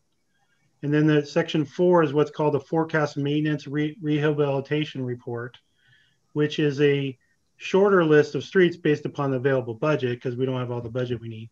But we've made a planning recommendation to Allison and Melina and staff for our recommendations of what streets should potentially be improved. So the city has that as a starting point, like Allison had indicated, to review them, adjust schedules based upon other utilities, project schedules, city management decisions, city council decisions, because obviously everyone should have an input. But as long as the guideline of recommendation is followed, in my experience, as long as you follow about 70 to 80% of our recommendations, and that's based upon total square footage that's recommended, not just street quantity, you will succeed through the model. But those are, to answer your question, council member, those recommendations are in place. All right, and are they in the report someplace, or is something we haven't seen just as yet? Councilman, you were emailed this afternoon with 2 different PDF files, including alphabetized and by PCI score. I didn't receive them, I'm sorry. We'll make sure they have those. And Peter, you mentioned something in your report and being familiar with your company and my former agency, which is about 6 times larger than this agency and further east of us. Oh, okay. I would add that you did mention something that's really important, and that's the square footage.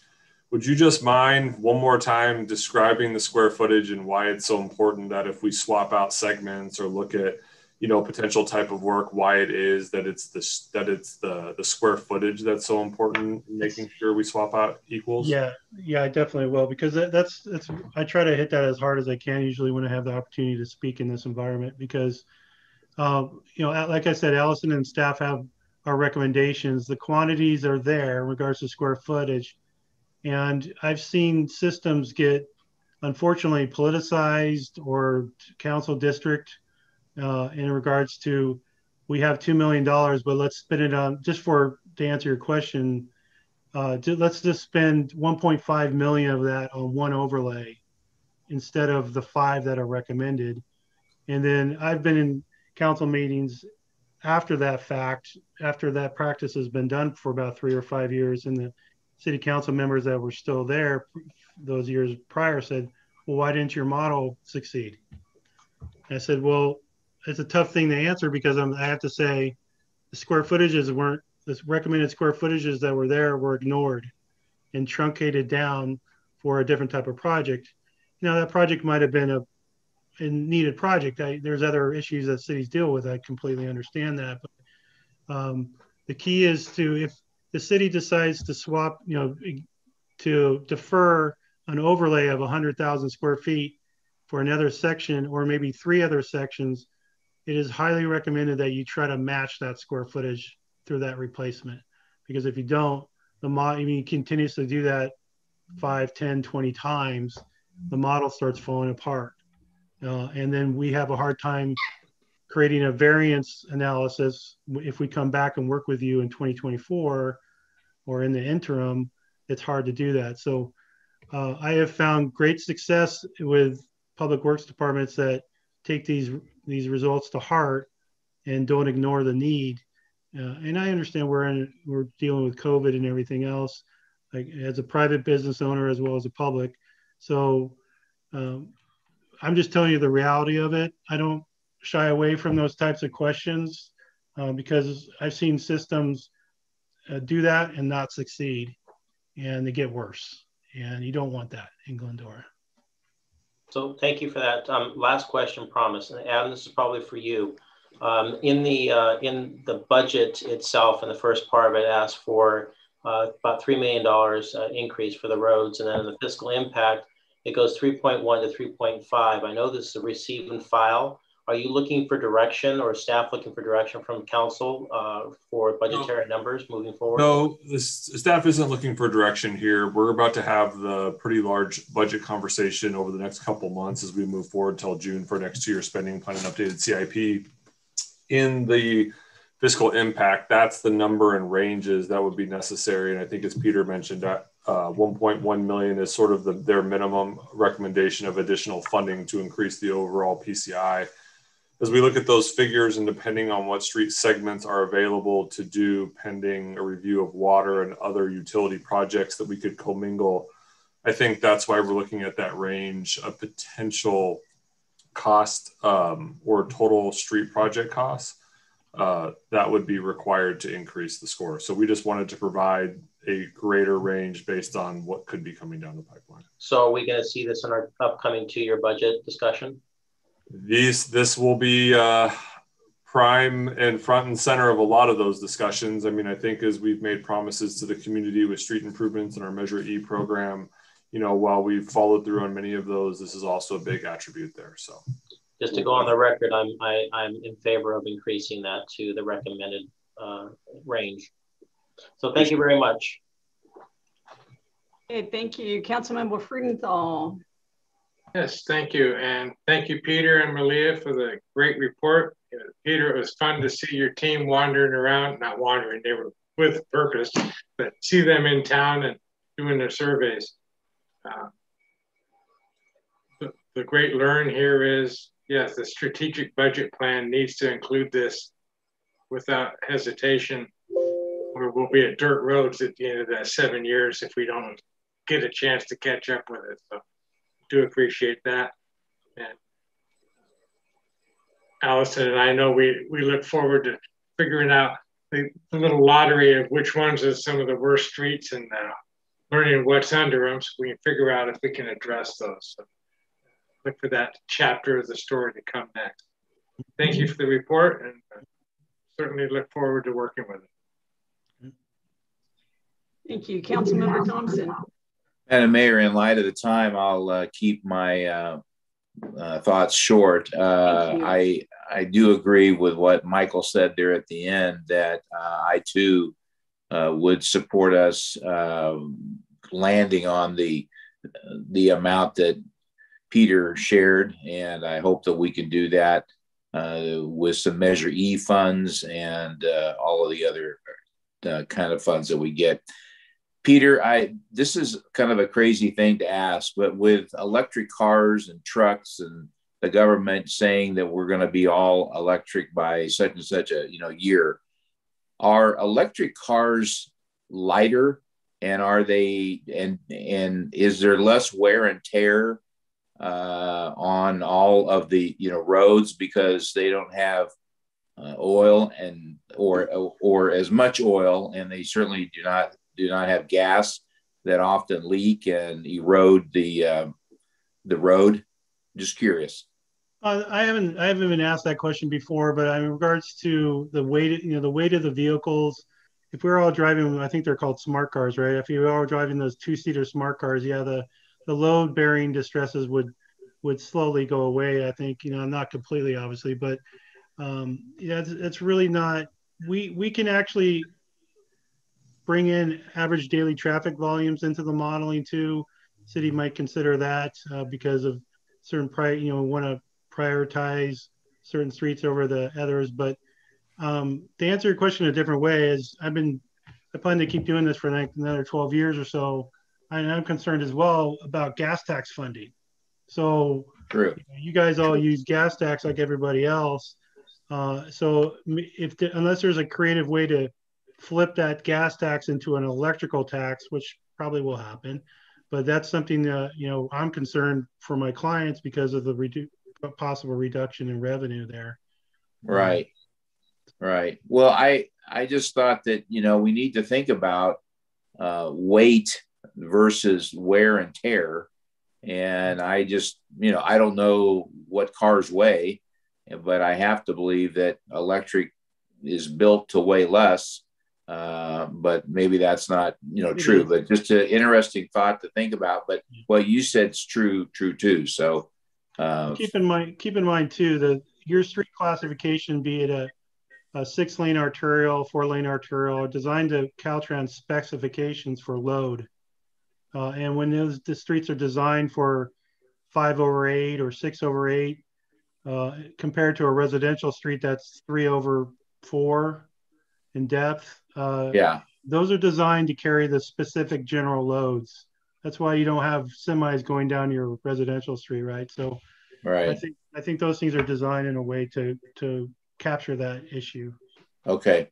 Well, thank you to you, to staff, and anxious for our budget time to start. And let's try to get some of these roads fixed. Thank you.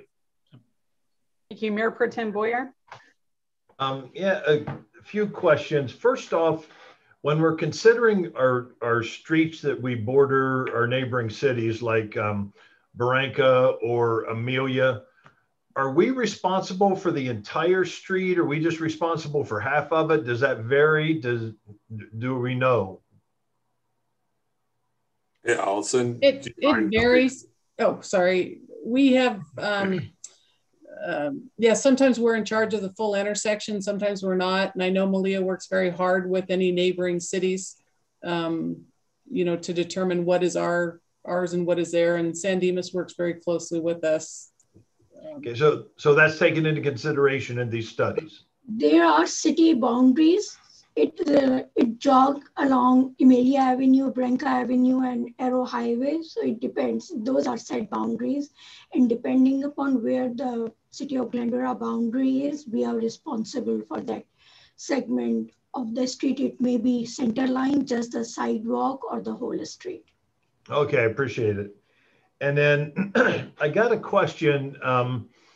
When you notice on the plans to make improvements going 5, 7, and 10 years out, I'm not seeing, or I'm seeing very, very little improvements on the south end of town, south of the freeway. Is that because the streets down there are not in as much of a need as the streets in the north, or I'm just curious as to why that is? As a matter of fact, the maps that we're looking at don't even show the whole south end of town. I will say that is not exact. If you had noticed the CDBG project that will be coming next year, is in the southwest corner of the city between Glendora and Grand and north of Arrow Highway. And then if you go on 4th and 5th year, you will see a lot of improvements are recommended in the south of Freeway 210. Okay. So just the ones I'm looking at just don't have all the information on it. Correct. It is on yearly Mayor basis. Pro Tem, if you go year by year on the maps, there are various years that show pretty significant work at various areas of the city. Okay. And then the question in the estimates of the cost to try to get us to PCI of 72, are we looking at today's dollars, or are we taking inflation into effect? As we're looking at an estimated cost of $2 million in 2030, are we looking at $2 million of 2020 dollars?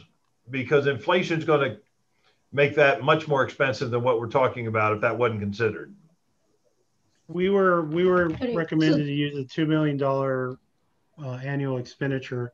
The cost of inflation was applied to the unit cost. There was a 3% cost inflation to account for the cost of increased payment applications. Oh, okay. So the inflation was taken into consideration. Yes. Okay. And also can, you know, answer your question a little bit further, contingencies as well. So there's project contingencies that are pushed into those unit costs to account for contract administration, design services, construction inspection services that are typically part of a pavement management project. So generally we recommend about a 30% contingency to inflate those unit costs to try to get close to apples on it. Okay. And then a question to Adam, you know, as we look at this and, you know, the major difference in cost in spreading this out over 10 years as opposed to trying to get it done in 5, is there an ability to possibly borrow funds to finance this, to get it done quicker at today's costs? Because there's no way in the world the interest on something like this is going to cost us $5 million. Right. So we could take a look at there are revenue bonds which tend to have a higher rate of return or a rate of an interest rate on them. When gas tax and other money came out, in fact, one of my prior agencies did do something like that, borrowed against it. You're paying now, but then you lose some of those revenue sources for paying back that money later. Essentially, you lose the ability to do those projects in 5 years. We can look at front loading some of the costs. I do agree with you. The more you can spend now offsets some of that issue later, especially with the overlay requirements. There's some pretty significant rehabilitation of a lot of streets here. But definitely when we start the budget process and look at that, we can look at capital funds we have and then even revisit potentially part of our reserve policy and looking at setting aside money for additional streets. Although I know June's on the call and probably not happy with me for saying that right now. But it's definitely an option that can be considered as we go through this process. And then one last financial question. I'm pretty sure we've been budgeting in the neighborhood of about $2 million a year. And I've noticed the last 4 years we haven't been spending that. Is that money sitting around somewhere, or has that money been allocated elsewhere? So currently, as you recall, when we went through our mid-cycle budget, we had such a backlog of other capital projects. We rolled some of that money into the capital fund, sitting in reserve for allocation of future projects. Okay. Obvious question. Is there a reason that it hasn't all been used in the last 4 years? So the honest answer, sometimes we have staffing shortages. Sometimes we don't get the projects designed and bid quick enough. Both of those things would have occurred over the previous years. And honestly, quite frankly, if you go back, we have projects that have been on the books for years that haven't gotten done. And so part of the focus is we looked at things, for example, in the water division was adding an inspector to try to get projects done quicker. So Allison has been tasked with looking at, and working with Malia and trying to figure out, do we need additional outside help to design some of these projects quicker? How do we get them out to bid faster? Because it's not going to get cheaper if we wait. So we are definitely taking a look at how we deliver these projects as quickly as possible. And then that would be my last question, is that if we have the staff to be able to try to take on something like this and do it within 5 years, or is that something that we would have to engage outside help and so on? But it sounds like that's already being considered. So those are the questions I have. I appreciate the report, Peter. This is really, really helpful for us to take a look at and plan for the future. So I really appreciate it. Thank you. That's all, Mayor. Thank you. Thank you very much, Malia. Thank you, Peter. I love all the information. And while the multicolors on the map were pretty, it would be great when all of that is blue. But thank you very much. And with that, I will ask if anyone would like to make a motion to receive and file this report. So moved. I'll second that. Thank you. That is a motion by Councilmember Alawas, a second by Councilmember Friedendahl. I'll take a roll call vote. Councilmember Alawas? Yes. Councilmember Thompson? Yes. Councilmember Friedendahl? Yes. Mayor Pro Tem Boyer? Yes. And Mayor Davis? Yes. That passes 5-0. Thank you, Mayor. Thank you. And before we move on to item 15, I will entertain a motion from the council to continue past our 10:30 curfew. So moved. Second.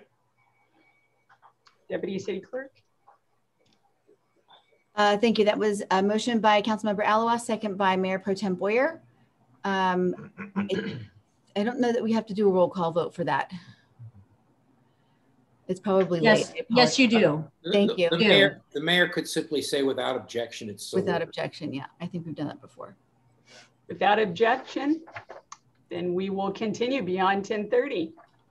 Hearing none. Very good. Thank you. We'll move on to item 15. Consideration of a resolution approving an amendment to the authorized position control listing and amending the classification and compensation plan for the City of Glendora to establish the job classification of Assistant City Manager. And to report on that, City Manager Adam Raymond. Good evening, everyone. I was really hoping, Mayor, you'd give me a 1-minute target to get through this so we can make well, actually, you can take as long as you want, but I'm putting a 1-minute cap on each of my colleagues. There you go. So this evening, the resolution there, the request from me is to add the Assistant City Manager position back into the city's position control.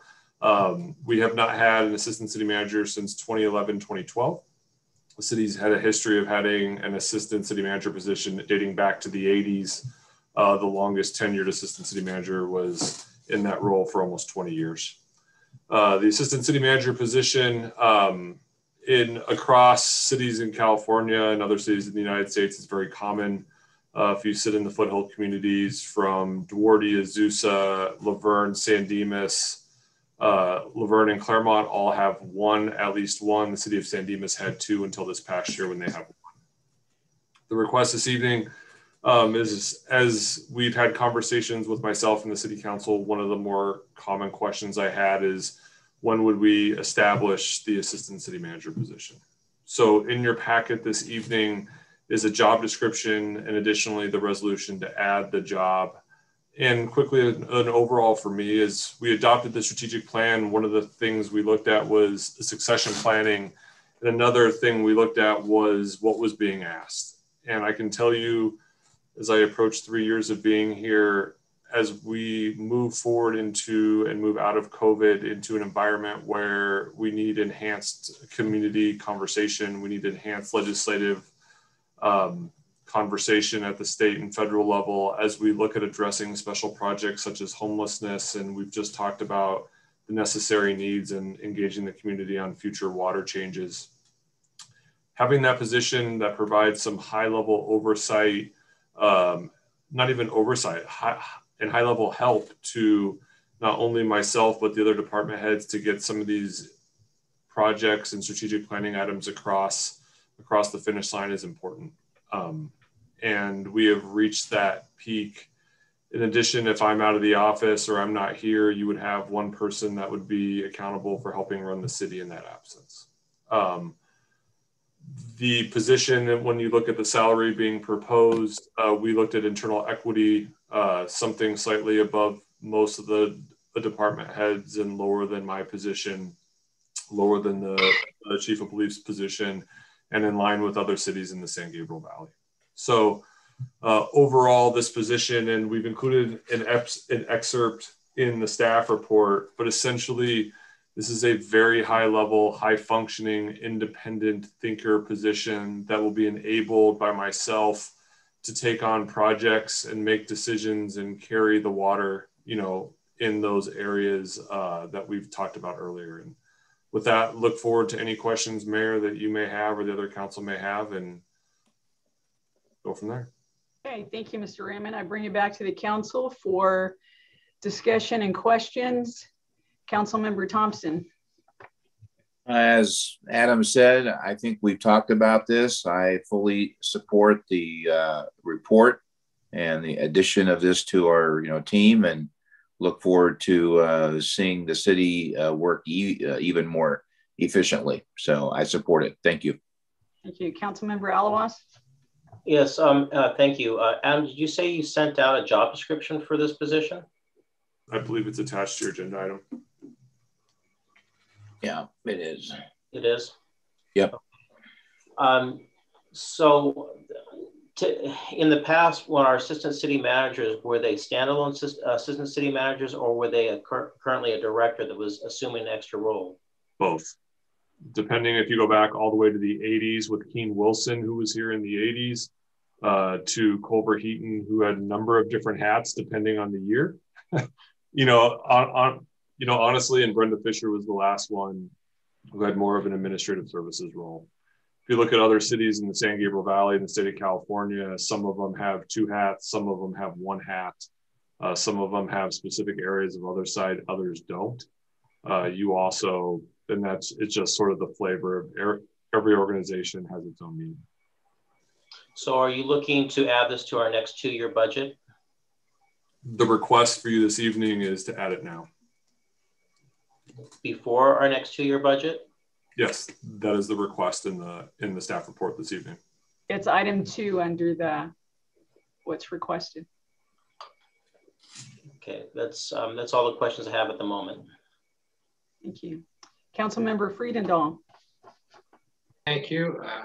I support this. I certainly enjoy the fact that the person is a champion of all causes and reaches out as opposed to having a focused vision on a single point. So that's excellent. The only question I have on the salary range is, are we confident that we can be competitive to attract the talent we're looking for? Yes, that is something I absolutely believe. We have the city of Alhambra is recruiting right now for a similar position, as are several other cities. I mean, the fact remains, we're not going to pay what a larger city pays, but in our scale, this will be very competitive. Yes. Okay. Thank you. Only questions I had. Thank you. Mayor Pro Tem Boyer. Adam, a question, I spoke to you briefly about it. The job description, is relatively vague, and I'm guessing that it will be very fluid because this position will be, depending on what is needed, may have different responsibilities, and then also the possibility of it being somebody with other duties as well. So what we're doing tonight is just approving moving forward with an assistant city manager. The job description could change as we move forward. Is that correct?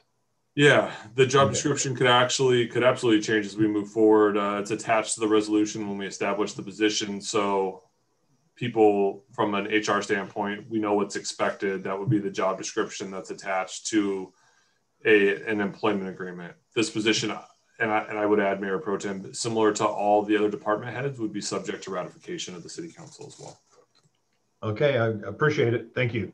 And just to note, this is something that we talked about when we were interviewing you and in the hiring process. So this has been a conversation that's been going on for a long time, and I think it is something that is definitely needed. Thank you. Thank you. No, I would agree. And, we find ourselves in a new normal. And if this last year plus has taught us anything, is that the unexpected will happen. And having a job position like this that has that flexibility to help support your work as well as support all of the department directors, I think it is much needed. And so I am supportive of this. Mayor, may I ask another question, please? Yeah, but your minute's almost up, so make it fast. Well, I cut about 3 other questions out for you. So since we're about 2.5 months away from our next budget cycle, why would we not wait until that budget cycle to put this in as opposed to reprogramming funds now? The request I have, and I don't even know if we need to reprogram funds depending on the process it takes to hire the position. So the request is to move forward immediately so we can begin tackling some of those strategic plan items sooner than later. All right, thank you. Yes, remember, we're the government. Things do not always move so quickly. So you start ahead of when you really want it because it might not happen then. but we're also very good at spending money. Well, and I think that we have spent it well, and investing in this position is an investment in the city and in our city manager. So I think it's money well spent. So I will ask if there is a motion. I would move that. I'll second it. Thank you. That is a motion by Councilmember Thompson, a second by Mayor Pro Tem Boyer. I will take a roll call vote. Councilmember Alawas? Yes. Councilmember Thompson? Yes. Councilmember Friedendahl? Yes. Mayor Pro Tem Boyer? Yes. And Mayor Davis? Yes. And that passes 5-0. Thank you. Thank you. That brings us to members and staff closing comments. Councilmember Friedendahl. None, thank you. Councilmember Thompson. None, thank you. Councilmember Alawas. None, thank you. Mayor Pro Tem Boyer. Nothing to add, thanks. Okay. Any staff members have anything to add? Mr. City Attorney? Just want to comment on the new look of Councilmember Boyer. I like it.